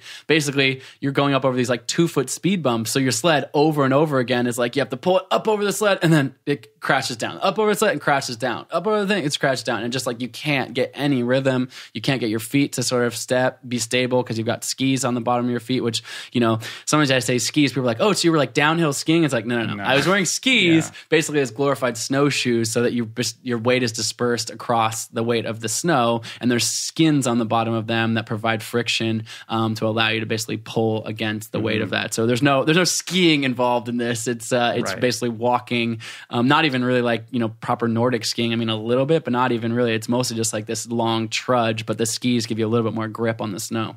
And the elevation gain, man. Yeah, I mean, it's literally like 9,000 feet of gain, right? Yeah, isn't the highest point like 10,200? Yeah, there's somewhere like 10, or the highest. Well, the highest mountain in Antarctica is Mount Vincent, which is 16,000 feet, which I climbed on the Seven Summits Project, Explorers Grand Slam. But the highest point up on the polar plateau is called the Titan Dome, and that's over 10,000 feet. We kind of skirted around the edge of that, but actually from the South Pole still had to go up to about 9,800 feet. So that was my highest point, was roughly 9,800 feet. And what's weird is that, we think of altitude in terms of, losing our breath at high altitudes, near the equator. I'm not a scientist, so I might not get this perfectly right, but basically the atmospheric pressure is a little bit different at the North and South Poles. And so 9,000 feet actually feels more like 12 or 13,000 feet out here. So it's basically like pulling a 300-some pound sled uphill, up in the high Sierras or the Rockies or something like that.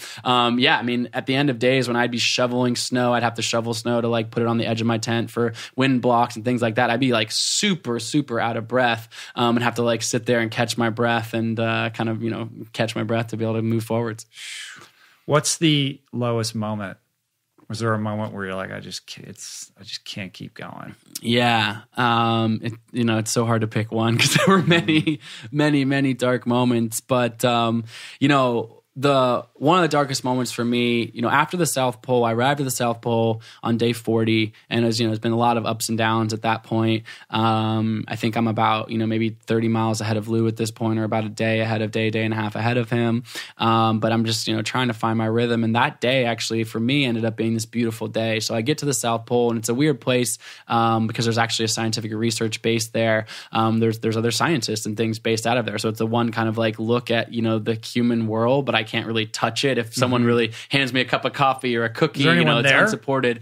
There are people there, and it's the middle of it. When I arrived, I'm on Chilean time, but they stay on New Zealand time. The U.S. base does because they fly from Christchurch, and so it's this weird thing. Like it's 10 a.m. for me, but it's like 2 a.m. the following day for them. Even though we're in literally the same location, which is just like a bizarre thing. Depending upon which part of the planet you would like drive up on. Yeah. So a couple scientists actually did walk out of the base, and they had been following along and kind of waved and took a couple pictures. But of course they can't give me anything or anything like that. But I knew that and that's understood in the polar community that like you don't have a lot of control over that. But if you take any support from them, that's a whole different thing. And so not that I would be tempted, but not just to be in this environment for very long. I planned to only be there for 30 minutes. So I arrived, took a couple pictures in front of the South Pole sign, and continued on. And it was this beautiful sunny day, actually, this kind of calm day where I had these tears of joy rolling down my face. It was actually one of my best moments. It was kind of like, oh, like I made it. Only 23 people, I think, have ever done solo unsupported and unassisted from the coast to the South Pole, 23, 24 in history. And so just doing that was like an amazing accomplishment. And all the elevation gain is in your rear view then, right? Right. And so you're up on the plateau, so it's not like immediately going downhill, but yeah, you're like on the other side of this thing. Now you're going to hopefully be descending somewhere. It's a big milestone. And the second half, the way that the route was, it's actually a further distance. On the front half, it was about about 600 and some miles to get to the pole, but only 300 and some to get to the other ice shelf on the other side. And so like, it's a big moment for me. And I'm like, oh, I've kind of, I'm feeling good about this. And then the next day I just get lit up in this storm. And the next 7 or 8 days, like the storms had lasted previous to this about 1 or 2 days. And then all of a sudden this storm got 6 days, 7 days, 8 days. I find myself, kind of picking through this sastrugi, day 48, 8 days in this battle with this storm. The wind hasn't been anything lower than 40, 50 mile per hour. It's just brutal conditions.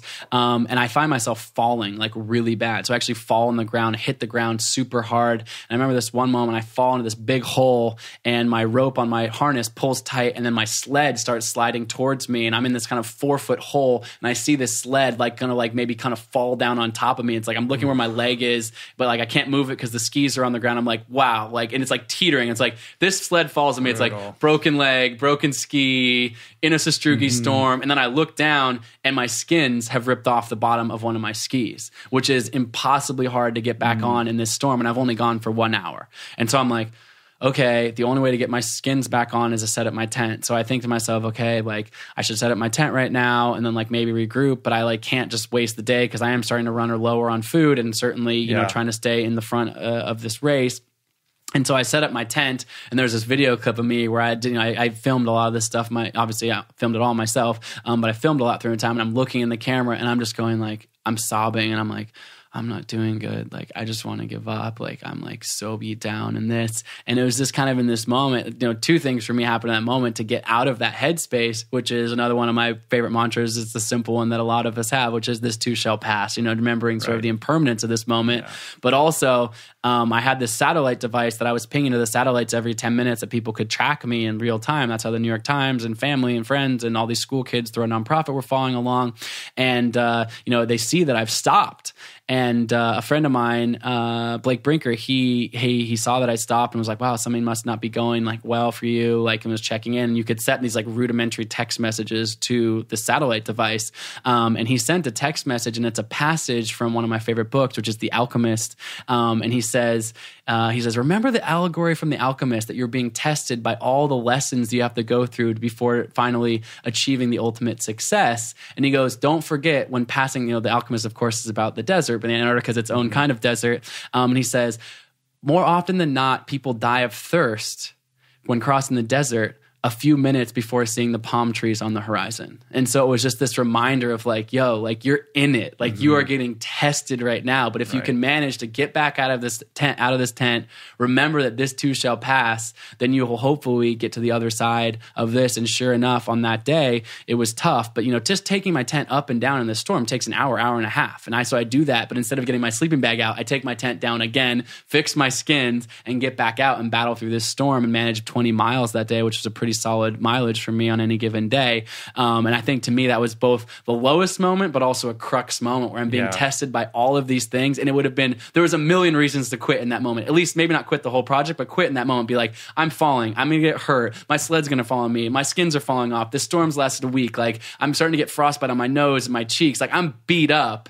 And I still managed to, with the strength of sort of others and that vibration from family and friends and supporters, is able to kind of draw some strength and inspiration to keep going. That's incredible, man. How many days? I think it was like halfway. You were about halfway in when during your evening call with Jen, she's like, I need you to be around between this time and this time to make sure to answer the phone. Yeah. Right? Yes. It was hilarious. I see where you're going with this. This is one of my favorite stories from this whole adventure. So I actually spent most of the time in silence. I actually brought very little with me via, media on my phone and stuff, because I actually was really curious about these flow states and kind of exploring that in my mind, and didn't want to have kind of this crutch of listening to a bunch of music or podcasts. However, side note to the tangent of the story, I did listen to the Rich Roll podcast of course you quite did, a few man. times out there. It was actually one of the few podcasts that I had with me. And there was one moment, and I'll get back to the other story in a second, but there was one moment in particular that was so apropos, which was your interview with Desiree right after she won the Boston Marathon. Her whole thing is keep showing up. And that was kind of her mantra. And it was like, I was just at the right time that I heard that. Like, first of all, like your energy on this podcast is so just resonant and positive and beautiful. And I just couldn't allow any kind of even kind of negative voices in my head. So your voice to me, this is weird to say to you in front of you. It's like, it's so soothing and calming. I'm a big fan. And so that was amazing. But that conversation you had with her in particular was this moment where I was hitting that deep snow and like, was like, why am I going so much slower? And why is this? And I hear her whole story about persevering and ultimately winning the Boston Marathon in her whatever 12th year of being a professional. And she's like, just keep showing up. Just keep showing up. And so that really hit me. But around about this similar time, and I had been a lot of times in silence, but your podcast was uplifting, and I also needed just an uplifting moment. So I put up one album that I brought with me was Paul Simon's Graceland, and I cranked that up on the 16th day. I played it start to finish about 6 or 7 times, and it's one of those albums, looping it. And it's one of those albums. My parents played it a ton when I was a kid. I think it came out in the early '90s, so I was maybe 7, 8 years old when that came out, and it's just an album that I just absolutely love, like the drumming and the collaboration. It's just a beautiful album. And so I have this like solo dance party by myself on the 17th day, just bumping Paul Simon's Graceland. And my evening post on Instagram that night was like, tough day for me out here in the deep snow. I've been in the silence for a long time, but decided to just listen to something. And I put that out there, just like, no big deal. And so day 35, a couple weeks later, as you mentioned, Jenna says to me, and I'm getting pretty tired. I'm up on the polar plateau. I'm about 5 days out from the South Pole, trying to stay really focused on that, getting to that waypoint. And she says, hey, I know you're exhausted. I know it's been a long day. You've already done all of your steps. And this is usually, we'd get on the phone and I would go to sleep. And she goes, I need you to call this one other number. And I'm like what? Like, why? And she's like, just trust me, like call the number.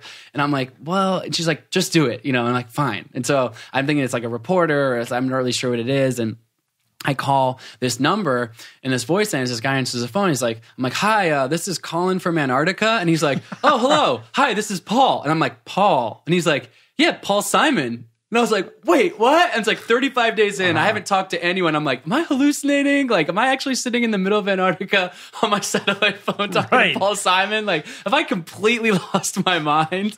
But sure enough, it was him. And it was, of course, I was just like, kind of stunned and shocked by this conversation. My, probably social skills are pretty limited given how much solitude I've been in. But we started having this conversation. He asked me about Antarctica, some of the, how cold is it? The basic questions you might ask.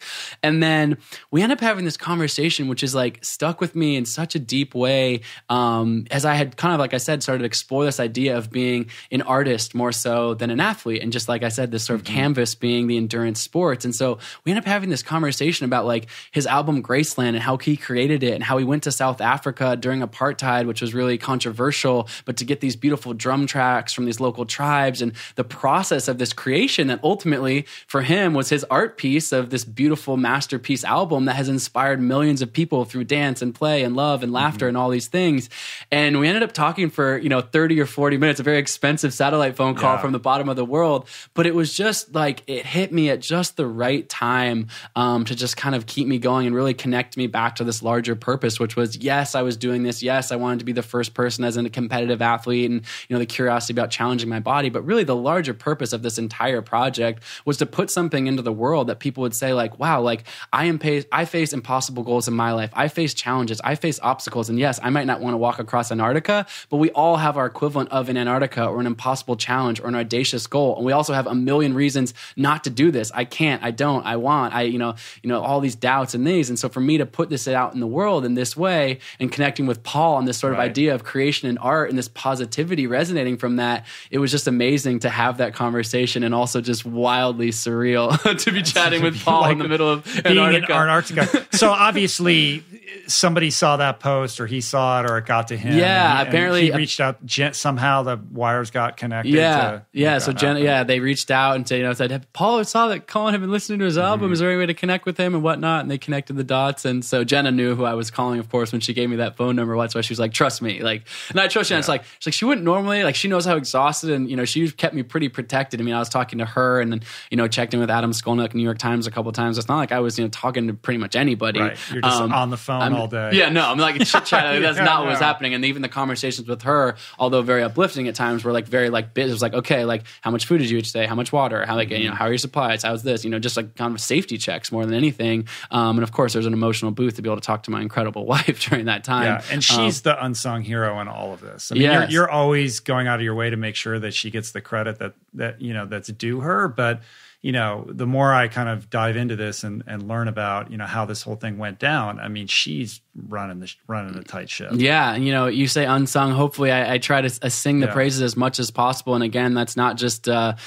shout out from a loving husband to an amazing wife, but as somebody who is really the backbone of this entire operation, from the strategy around how to build it, the logistics, the media and social media strategy, the nonprofit with the kids. I mean, she is a incredibly savvy businesswoman. This artwork, this creativity that we put into the world does not exist without tremendous hard work from her. But then, she's balancing that with like the emotions of a loving wife who's of course worried about their spouse in this challenging conditions. And so she somehow has this incredible way of being able to balance both this strength of this, this savvy businesswoman about the love and compassion towards me, as well as not holding me back and encouraging and pushing me when I need it. One of my, we've gone through many, fortunately we met, 12 years ago, met relatively young and have gone through, very kind of waves of life together. And it's amazing to be able to do this collaboration full time together, for years and years. But, there's moments where, she's known how to push me. I think I probably told this story once on your podcast before, but, being up on the summit of Everest and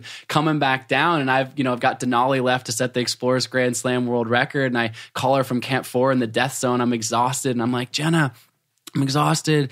I summited Everest, if we can get up to Denali in the next 2 months, I'm going to set this record. So give me a couple of days to rest, whatever. And she says to me, actually, I need you to put your boots back on right now. And I'm like, excuse me? She's like, yeah, we've been doing some calculating. It just so happens if you can get off Everest right now, get in a helicopter, fly to Kathmandu, fly all the way to Alaska and climb Denali, not in 3 weeks, but in 3 days, you can set not one, but 2 world records, like ready, go. So it's like, I say that story to illuminate, she's not only, she's like, heck yeah, celebrating the accomplishments, running all these things in the background. But she's also like, yeah, you're at Camp 4 on Everest. Like, put those boots back on. Like, get down that mountain. We got stuff to keep doing. So, I mean, it's just this amazing partnership. I feel so blessed. And this is, it's if anything, it's 50-50 us. If more so, sometimes I feel like I've got the easy job, which is the linear task of actually doing the physical demands of this. And she's juggling, one thing that you need to exactly. do. She's juggling 100 balls in orbit and keeping them all in the air as well as keeping me safe and alive and healthy and well mentally and physically. So, Jenna is just such an extraordinary person. I'm so blessed. That's the only way this all happens. Well, one of the amazing things about this expedition was that everybody could share it online, because every day you would upload a photo and a post kind of chronicling this in real time, which was insane. Like, that's one of the insanely cool things about social media. Yeah. There's a lot of problems with it, but like, it was amazing to every day, okay, where's Colin? How's he doing? Where is he? And you would have these photos. So I have so many questions. Yes. I'm like, first of all, how does this even work? How is he even taking pictures? And then how are those pictures getting from where he is to ending up on Instagram? How is he writing these posts? What is the backstory there? Yeah. So, Jenna and I really made this commitment to share these stories in real time. As much as I admire the polar explorers or the explorers of decades or centuries ago, and sort of the purity of that, of going off into this great unknown for several years at times, sometimes, and coming back and sharing this story, we of course live in this world where the technology exists with some crazy loopholes to do it in Antarctica, but where you can share these stories in real time. And I think like I said, the passion for me is this resonance of positivity with other people. I'm not so interested in being the athlete in the arena of people watching me like, oh, good job, you set another world record. But it's more so whoa, I get these tons of messages now that just mean the world to me, where people write to me on Instagram. They go I heard your story and I'm a single mother, dealing with this hard thing in my life. Thank you for encouraging me me to keep putting one foot in front of the other in my life or that. And so we really have this commitment to sharing these stories in real time as much as possible. We started that a couple years ago. I was actually the first person in history to Snapchat from the summit of Mount Everest back in 2016. Some fun things we've done there, but the how and why, that's the why. The how is, I carry this little satellite modem with me. Like I said, no extra pair of underwear, but we committed to, carrying the weight for this, and it's solar powered. So in Antarctica, you've got 24 hours of daylight. And so one of the benefits of that, of course, is I have these small solar panels that can charge electronics. But it's not really that straightforward and simple. It's not like I'm like browsing Instagram or I have like a proper internet connection. It takes me about sometimes an hour, between 30 minutes and an hour to upload one single image to Jenna's inbox in like relatively low res. And then she reposts it. But all the words, everything I wrote were mine. And so at the end of every single day, there were times when I didn't necessarily want to, I was just like exhausted with all the things I was doing. I just wanted to go to sleep. But I had made this commitment to really share this story. And I knew that there were, 30,000 school kids on 6 continents following along and tuning on, hundreds of thousands of people, I guess ultimately millions of people tuning in and following this thing, which was, incredibly humbling to realize. And I just been committed to sharing it like exactly how it was happening. Like the good days were great. The tough days were tough. The things going on in my mind, the doubts, the fears, the ups and downs. And so I would just sit down, and it was actually in the end a beautiful process of a moment to reflect on the end of each day and kind of put it to words. And it's nice. I've been an avid journaler throughout my life, but it's nice to be able to look back on those posts and being like, oh, like this is how I was feeling. But the photos, it's hilarious. If you were following my Instagram feed during this time, almost every day, I didn't know this because I couldn't see the comments. I couldn't see Instagram. I was I would write a text email and send this via the satellite. And I didn't even know, like I would leave comments thinking like, well, maybe he does have an iPhone that connects and he can actually be on this platform. Like, I don't know. From time to time, Jenna would send me like, oh, actually she told me you had commented a couple of times, which was super cool. And various posts she'd pass some comments on, but no, I can't open Instagram. Like I can't open any of these things. Okay. But, she's taking the image and taking the text that I write in this email and putting them together. But it was funny. She was like literally every single day, like 10 people comment like, well, you're not really alone because you've got this camera crew out there, obviously taking these photos of you.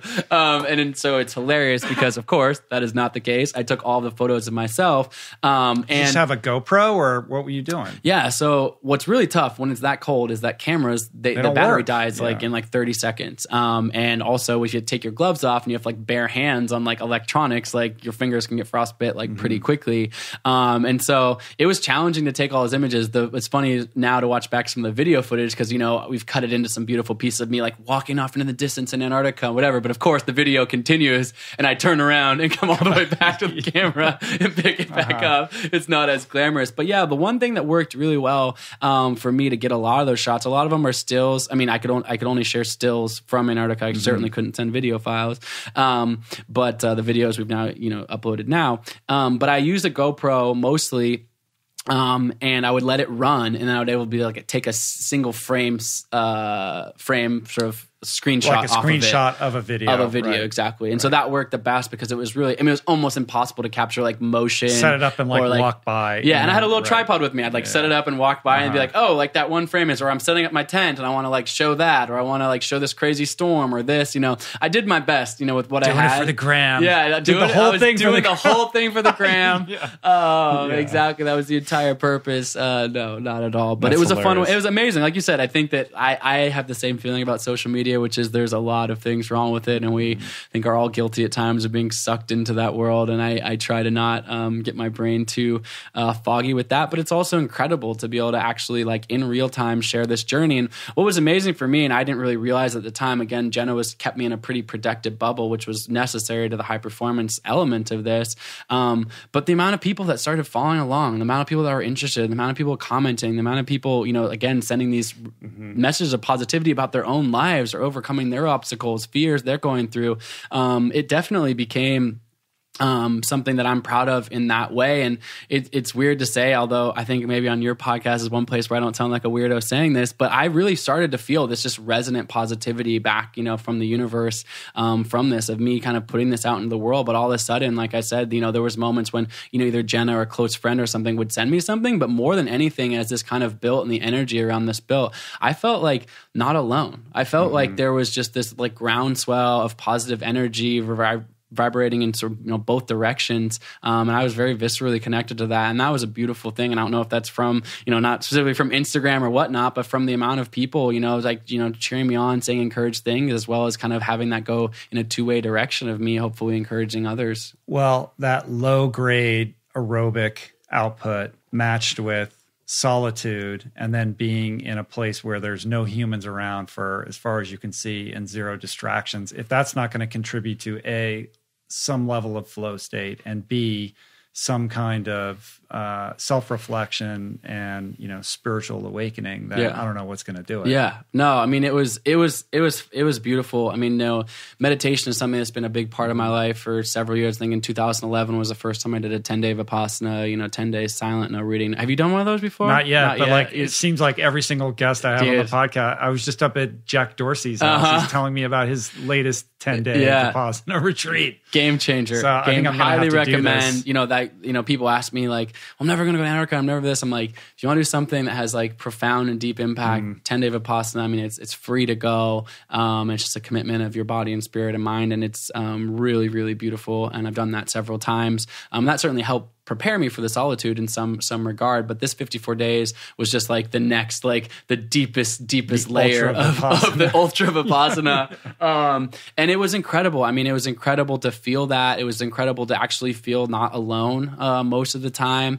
And it did connect me to, whatever you want to call that, the universe, the vibration of the planet. I definitely felt really connected in that way, and that was really profound. But also, I wrote down, 4 or 5, lessons right when I got back. I've obviously been able to unpack more of this now, but top of mind when I finished was really about like love, this word, this repetition of infinite love, infinite love, infinite love, and this ability that I think we all have as humans to love infinitely, to love our neighbors, to love our family and friends, but really to actually put that positivity and the resonance of love into the universe, and how much that can reflect back when we do so. That was really clear to me in this moment, and all these sort of lessons about, of course, this deep connection with Jenna and this sort of emotional journey that we were able to go on together was beautiful, but also connected me back to family and friends and memories that I had lost from the past that kind of came up in these beautiful moments of childhood with my sister or my mother, or kind of reliving these moments that kind of connected me back. Not that I'm disconnected from my family, but on a deeper level of, family and friendship. And really kind of the essence of all of this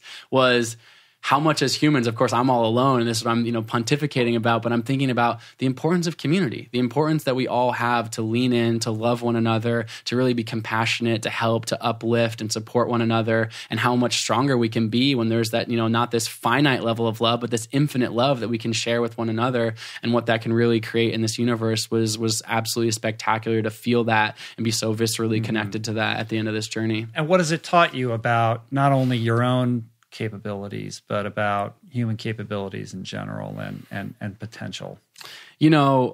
I feel like I scratched the surface of this, 11 years ago. And we've talked about this before, but when I was severely burned in this fire in Thailand, I was told I would never walk normally. And then I recovered from that through the guidance of my mother's love and positivity, ultimately. Yeah. And I'm going to interrupt you really quickly here just to share one reflection on that.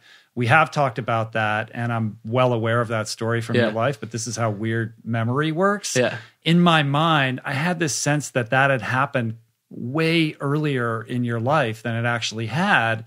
And when I sort of realized like, oh wait, that was 2008. Like that wasn't that long ago, dude. That was only 10 years ago. Yeah, exactly. So I had been a collegiate swimmer before that. I mean, kind of gone through a big chapter of my life, and I was took a surfboard and a backpack and scraped together some pennies after college to go travel the world. And I met Jenna at the very beginning of that trip, so that was a net positive for that, who ultimately became, of course, this most important person in my life. But not long after that, I found myself in rural Thailand with a kerosene flaming rope wrapped around my legs, my body lit on fire, and having to dive into the ocean to extinguish the flames to save my life, but not before my legs were severely burnt, and spent several months in the Thai hospital being told I would never walk again normally. And in that moment, my mother came, she arrived about the 4th or 5th day and kind of comes to my bedside and she says like, Colin, like visualize your future, like visualize yourself, being whatever you want to be, your life's not over. And I was just in this deep, tragic, place in my mind and my body and my spirit. And I closed my eyes kind of trying to, placate my mother in some regard. And I pictured myself crossing the line of a triathlon, which is not something I'd ever done. And so I won't get into the whole story, but the next 18 months were kind of learning from that lesson and keeping this sort of fixed goal my mind of racing this triathlon and ultimately, competing in the Chicago Triathlon as an amateur and winning my first, ever triathlon and my first go at it, which was crazy. A crazy moment. But the reason I bring that story up, it's important inflection point in my life, which is, in that moment, I started to feel, I wasn't like, wow, like I'm so amazing. Like I'm so blessed and so good at this. I was like, wow, like as humans, I believe we all have these reservoirs of untapped potential inside of us and can achieve these extraordinary things when we shift our mindset for the positive, when we're supported by this loving community of infinite love and compassion and positivity. Like, wow, like how extraordinary is that? And so that was my first kind of lesson towards that. But I was, 22, 23 years old and on kind of the beginning of this journey, which has been the last, decade of my life in this chapter in Antarctica.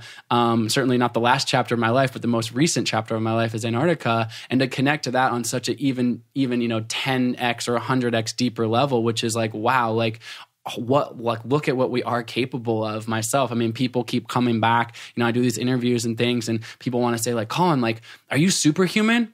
And I'm like, yeah, I'm superhuman. And so are you.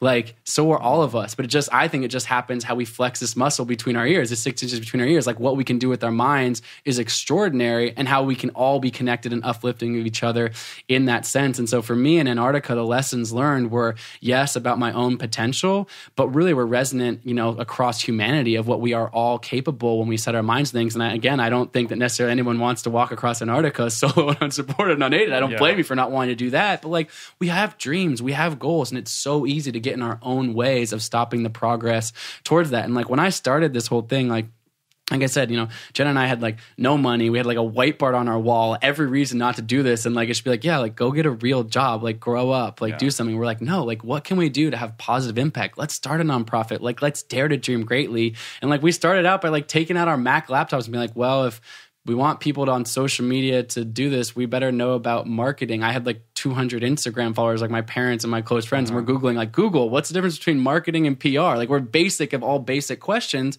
but I just got the metrics back on this last project and we did, as of now, it's 1.8 billion media impressions and counting. And I don't say that because like I care about having like my name in like the press, but because of that, we've created this platform, this ability to share these stories about inspiration, positivity, love, nutrition, health, all the things that I'm passionate about. And I know from you, from having this podcast, it's also a blessing for you to be able to, have this voice, not because like you want to be Rich Roll, this like famous guy, but because you have this opportunity to share with the world, and the resonant positivity that you can put in the world from that is incredibly humbling and meaningful. And I applaud you for it. Lasting impact, that's the juice, right? So what is the lasting impact that what is the impact that you want this adventure and everything that you're doing going forward to have? Like, what is the change that you want to see in the world? Yeah, I think that when I've really tried to drill down to this, I mentioned this before, like sort of this athlete in arena, and by the way, I'm a massive sports fan. Like I like watching sports throughout my life. But I think that our sort of knowledge or interest in sports in general, not always the case. I think like the NBC Olympic coverage is a great example of not doing this. But oftentimes the sports are like winning, losing, like this sort of like this zero-sum game of like cheering for your team or rooting against the enemy or something like that. But, for me in doing this, it's not so much about that at all. It's about tapping into these sort of universal truths that we all face and encounter, which is like facing obstacles, stepping outside of our comfort zone to grow, and being an example of those lessons and showing all the flaws. Like I'm not sitting here going like, yep, I stepped off the plane. I knew I could beat Lou. He was not, it's like, no, like I had this huge daunting task of crossing Antarctica. Oh, and by the way, like the most experienced polar explorer in the world, it's also out there beside me, but I was willing to like give it a shot, which is, I think, emblematic of someone starting a small business, everyone going like, oh, but like, why wouldn't Google or Facebook just like do the same thing? Why would you start with that tech idea? Like that's never going to work. Or, you know, the person that's like starting a family or has lost a loved one and like just figuring out how to get on through life. And so hopefully like by sharing my story as authentically and really as I can with all the ups and downs and the struggles and the warts and the successes, that people can take from that in their own lives what they will and really paint their own masterpieces. Mm-hmm. Beautiful, man.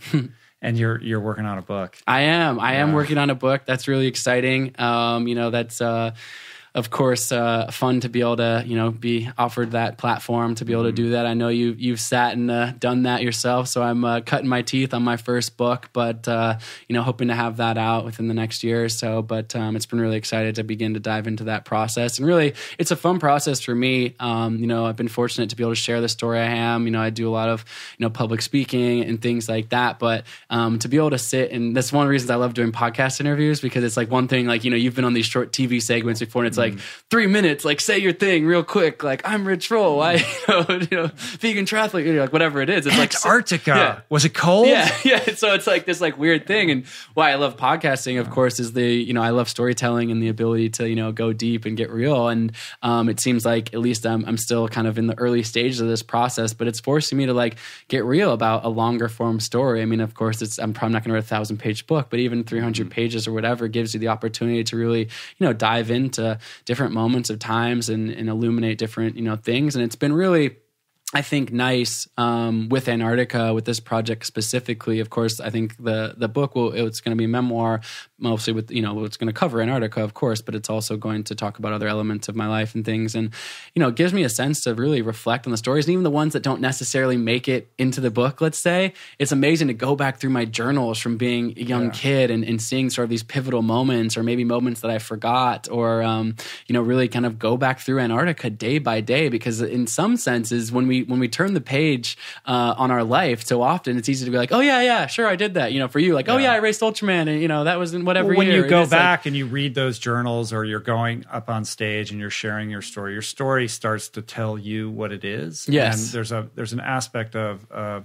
self-discovery and self-exploration with that I think leads to personal growth if done right. 100%. And I think that it's fun for me. I've been back, you know, from Antarctica for 2 months, and you know, sitting down with you is always amazing, because I feel like I should like owe you money at the end of this, because it's like this cathartic therapy session. Yeah, but you're giving you like 5 speeches a week now. I'm like he's going to tell the story again. You know, you're all animated and lit up. So you know, like, but I'm wondering, like, is it, you know, it's that thing where it's like, if you're doing it too much, like, when does it start to become rote and not coming from that heart place? And I think what's beautiful about at least the moment I'm in, I can't project forward 10 years or something like that, but at least like right in this moment is like, I'm still learning things. Like, I'm humbled that people want me on stages right now, and I'm sharing this story, and I share it as well as I possibly can. And I think that there's some great, you know, great nuggets and take homes and all those things. It's a great story in that sense, but I'm still learning from it. Like, I'm still unpacking the lessons from that. And I think that that's an amazing thing, to have a genuine curiosity about where you've come, to also dictate where you're going, and to really sit in that moment of reflection. I mentioned, you know, briefly before about this idea of memories, but, you know, I'd long since thought that certain memories of mine were gone from childhood or things like that. But when I had the time to sit still in Antarctica, I mean, not physically sit still, but the stillness in my mind, you know, I found this incredible, you know, ability to go back and catalog these memories, not like of epic things that happened to me, but also some of the mundane moments of, you know, driving to school as a kid with my sister, or things like that, what we were singing and listening to on the radio, my first swim race ever. And not like, oh yeah, my first swim race was when I was 5 years old. It's like, I'm diving into the pool and I can see my mother on the other side, and the wind's blowing, and she's wearing an orange shirt, and I'm, you know, like, the whole thing is playing out in this rich and vivid detail. And so it's exciting for me to be going back and reflecting on my life, not knowing like, gosh, I need to like remind myself of what happened, but go like, actually, like, it's in there. Like, I'm a product of all of these things that happen. We all are a product of these memories, whether we can recall them quickly in our social media and instant gratification type of world that we live in. It's a little bit harder, but when you take that stillness and that pause, and that's why these Vipassana meditations have been beautiful for me as well, as these moments of really deep reflection to, you know, reflect on mistakes I've made, and, you know, things that I want to change going forwards and ultimately grow. Yeah. Is there anything that like the media is getting wrong, or where you feel like you've been misunderstood in this whole journey? You know, not really. I think actually, Lewis House and I were talking about this last week, and I love what he says. I'm not going to get his perfect quote right. He's like a pretty articulate guy, but it's something along the lines of like, he goes like, do you ever write a negative review like on like Yelp or something like that? And I'm like, no, like why would I ever do that? And just kind of this idea that like, no matter what you do, there's going to be like that 1% of like, well, why would you do this? Or, people will say like, oh, it must have been easy for you because you must have like so much money. And I'm like, well, I actually grew up like quite poor. Or like, like, oh, but like you have this like Ivy League education. It's like, because I worked really hard as a swimmer when I was a kid and was like offered an opportunity to have a great education, but like based on like hard work, not from some like pedigreed like background. It's like there's certain things that people can pull. But when people, kind of reflect that way, I try to just reflect back like the positivity and just like, hey, like this is my story. Like I'm out here doing my very best and, hoping to move forward to that. So there's like little tiny things like that. Well, there's always going to be grousing. Yeah. People. There's a little bit of that. I mean, there's a little controversy over Borge Ausland, right? Yeah.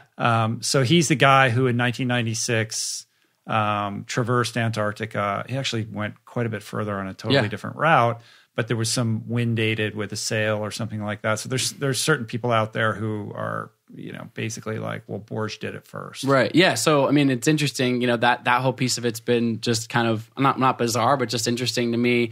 Because before I even launched my project, when I kind of put my website up, like, hey, I'm doing this project. It's called The Impossible First. I'm going to try to be the first person across solo, unsupported, and unaided, which has been something multiple people have tried before me. I didn't just like create this random thing out of thin air.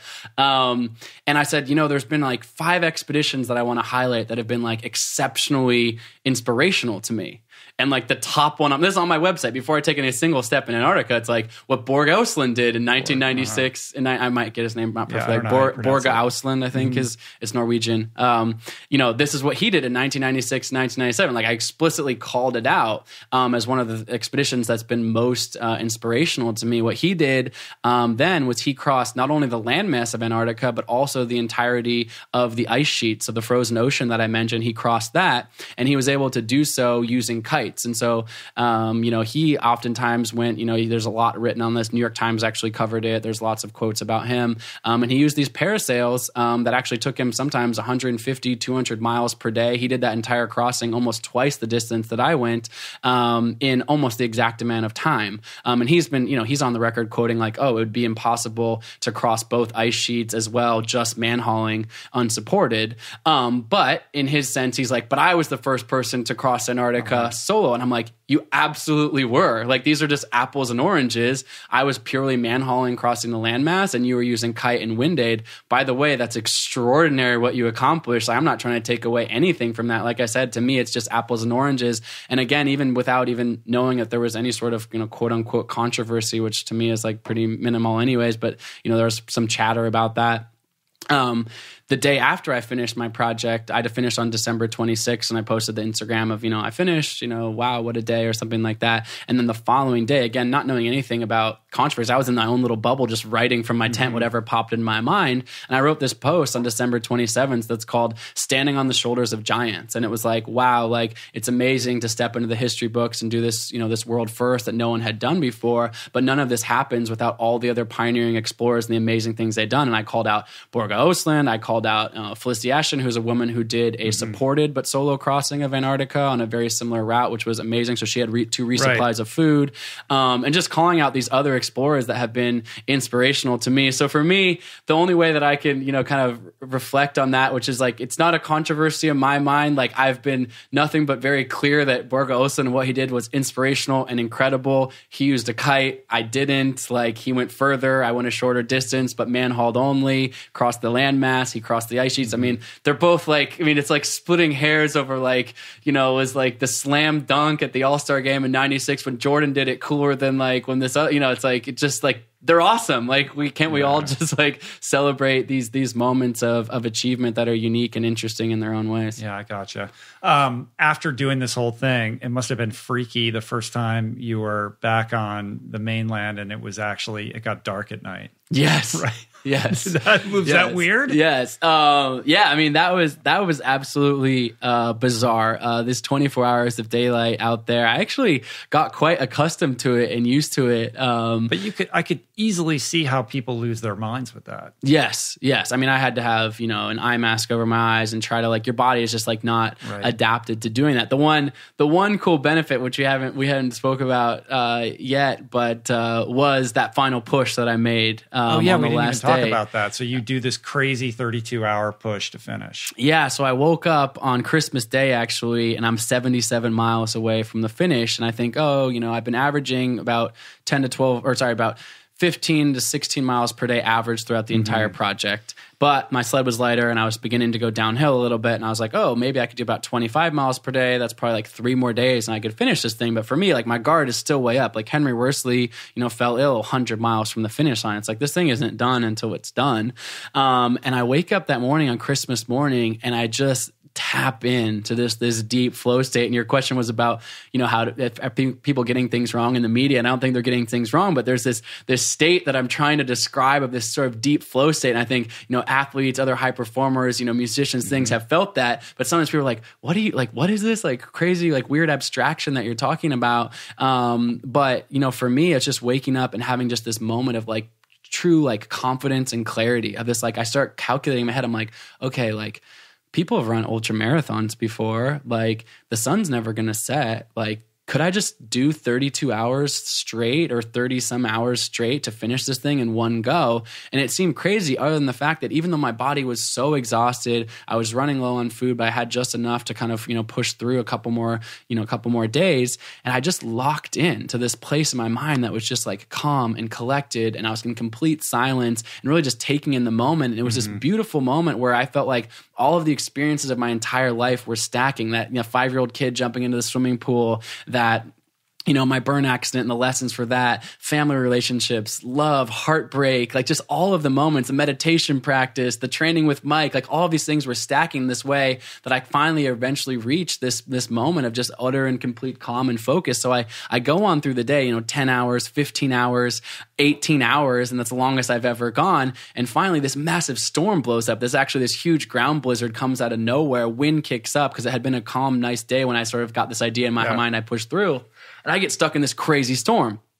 And it's now midnight, which means it's midnight Chilean time, the time zone I stayed on, but it's still 24 hours of daylight. But it's 7 p.m. back home in Oregon, and it's Christmas Day. And so my family's been tracking this satellite tracker throughout the day. And they're like, he didn't stop after 12 hours, didn't stop after 13 hours, 18 hours. So I call home after 18 hours because what happens is I actually ran out of water. And the only way for me to get more water in the middle of this storm was to set up my tent and light my stove inside of my tent. So I set up my tent, get inside, call home, and it's Christmas dinner. My family's at Christmas dinner. So Jenna puts a phone on speaker, and it's my mother, my sisters, Jenna, these incredibly strong women that have supported me throughout my life. I have 5 older sisters. So I just been raised by an incredible people and women particularly in this case. And, they get on the phone and they're like, you did 47 miles. This is your best day ever. You're going to finish tomorrow or the next day. Incredible. And I was like, actually, I'm going to keep going. And they're like, wait, what? And I was like, I'm in this, this really focused state. I know I can do it. And it's just in that moment we talked about sort of Jenna pushing me to put those boots back on before, where she, when she describes this moment, she's actually videotaped all of our conversations on her end so we could reflect on them afterwards as kind of a video diary. And she was like, I just heard it in your voice. I've seen you high perform. I've seen you broken down. She was like, there was something in your voice. You sounded stronger on day 53 than you had sounded the entire time. And so they just said to me all right. But they just said oh, the weather must be really good. And I was like, actually, it's some of the worst of the whole project, but I'm going to go back out there. But even though it was storming and raging outside of my tent, I had this inner calm that made all the difference. So I got outside my tent, took my tent back down after boiling the water, and made another 12 hours, ultimately a 32-hour and 77-mile continuous push to finish it up. Yeah, and as much as Jenna is there to push you and say, put your boots on and keep going, she's also there to put the brakes on. Exactly. If she gets the sense that this is going to be unsafe. Yeah. Because people do lose their minds out there Yes. and get ahead of themselves. And that's ultimately how people die. Yeah, my sister, Caitlin, she had said to me, and she was amazing, she actually built all that mapping stuff. If you ever went to the live tracker during the project, she built all that. And she had actually said to me a few days before that, she's like, I think you're going to finish this thing, and it looks like you have a margin of error that you're ahead of Lou, so you'll finish first, unless you do something stupid like just go continuously so long that you tire yourself out and fall apart. And so, of course, it's like also in the back of my mind, like, am I doing out, the one a thing? half Like, mile from the finish. Exactly. But it was weird. It's hard to, again, this is one of the things I'm still trying to reflect on and try to, hopefully I'll put it more articulately into words in book form. But to describe that state of just knowing and calm and feeling, again, that sort of resonant positivity from the universe, the people cheering me on, the fact that it was, Christmas, I think, on that day, and people were gathered and celebrating with their family and their loved ones. There was just something about this sort of magic moment that all came to pass, of all of these moments stacking in a beautiful way that allowed me to, push through 77 miles straight in 32 hours to get to the finish line. And it was, for me, a beautiful way, as someone who's curious about exploring the limits that we all have inside of us, to kind of break through a perceived limit in my own life and show that I had even more in the tank at the end than I really even thought possible. What's next? What's next? No one's ever asked me that question. What's next? Now you got to go. You got to top it now, right? I think that it's a dangerous game in this world to try to be always one-upping oneself. It's been a blessing to have these world records and this world first and things that I've done. But as somebody, in fairness, because you've gone from one thing to the next to the next to the next without like even a breather in between. Yes, this is like the first break you've taken. Yes, and it's only because you're in like media demand, right? If the phone wasn't ringing, you'd probably be out. I have some ideas, of course, in the back of my mind, fluttering about other expeditions and things. But it is really, like I said, the storytelling and the sharing of this is humbling that people want to hear the story, and it's amazing to have a moment to do that. And certainly, with diving into a book and things like that, as like require a dedicated focus in that. And so it's nice, and also in a moment when I need to recover my body a bit, to have a more of a still activity to do. I turned 34 next week, so I'm 33 right now. There's a long life ahead of me of adventures and explorations and all sorts of different things. But I also, like I said, I don't. And maybe this is why there's controversies with the likes of the Burger Oslands or whatever, is that, I don't necessarily think of myself as this endemic outdoor athlete. I was doing triathlon. I love professional triathlon, but I didn't necessarily think of myself as a triathlon insider as well. I think there's going to be many chapters in my life where I can express myself through physical demands, through, business, through interpersonal relationships. And so what's next is hopefully a full and complete life and things that bring me joy and that I can reflect that back out into the world. Well, this canvas that you're painting, this art expression that is the manifestation of your expeditions and the way you're living your life is a beautiful thing, man. So I salute you. I'm so proud and honored to be your friend. And it was really cool to see you get out there and accomplish that. But I think what touches me more than anything is the way that you're now out there really trying to inspire people and help them redefine their own sense of potential and frame new stories around ultimately, what we're all capable of. Absolutely. So thanks for that, man. Yeah. Thank you so much for having me. It's a blessing. I have to say this one last thing, which is, like I said, I didn't listen to much out there, but I did listen to my fair share of Rich Roll podcast. And I appreciate that. Generally, I sometimes, maybe I shouldn't say this out loud, but I would pass through the ads from time to time. Yeah. And you're the only one. I had them all memorized. So you do that MeUndies commercial, and I'd be like, I have one pair of underwears. Wouldn't it be nice to have some MeUndies right now? And like your final closing Every credits. word. Yeah, I had all the words down. Your closing credits and music by Enema and the whole thing. I wish I could record the outro, but I had it all in my head. I should have moment. you just come in and do it for me. Honestly, it would interstitial be a music by Jason Camiolo and That's hilarious, man. It's the best. Well, cool. Man. Well, thanks for that, man. And come back anytime, man. When the book comes out, come back, share with me. Would love that. And we'll keep this conversation rolling. Absolutely. My friend. Thank you, my friend. All right. Peace. So you're a super easy guy to find at Colin O'Brady. Instagram is probably the best place, but colinobrady.com is the website. That's right. And I'm sure if you're doing any speaking engagements that are open to the public, they'll be up on your website. colinobrady.com's got everything about my speaking, at Colin O'Brady on Instagram. I love hearing from people. I read all my DMs, reach out, say hello. This community you've built is such extraordinary people. And when I got going on my first project, was one of the first early supporters was your podcast listeners. So have so much love and compassion for this community. It's just the perfect vibration and resonance with me. So all the love to everyone out there. And thanks for all the support over the years. Man. Appreciate that. Much love, my friend. Peace, plants, and Colin bars. Yeah.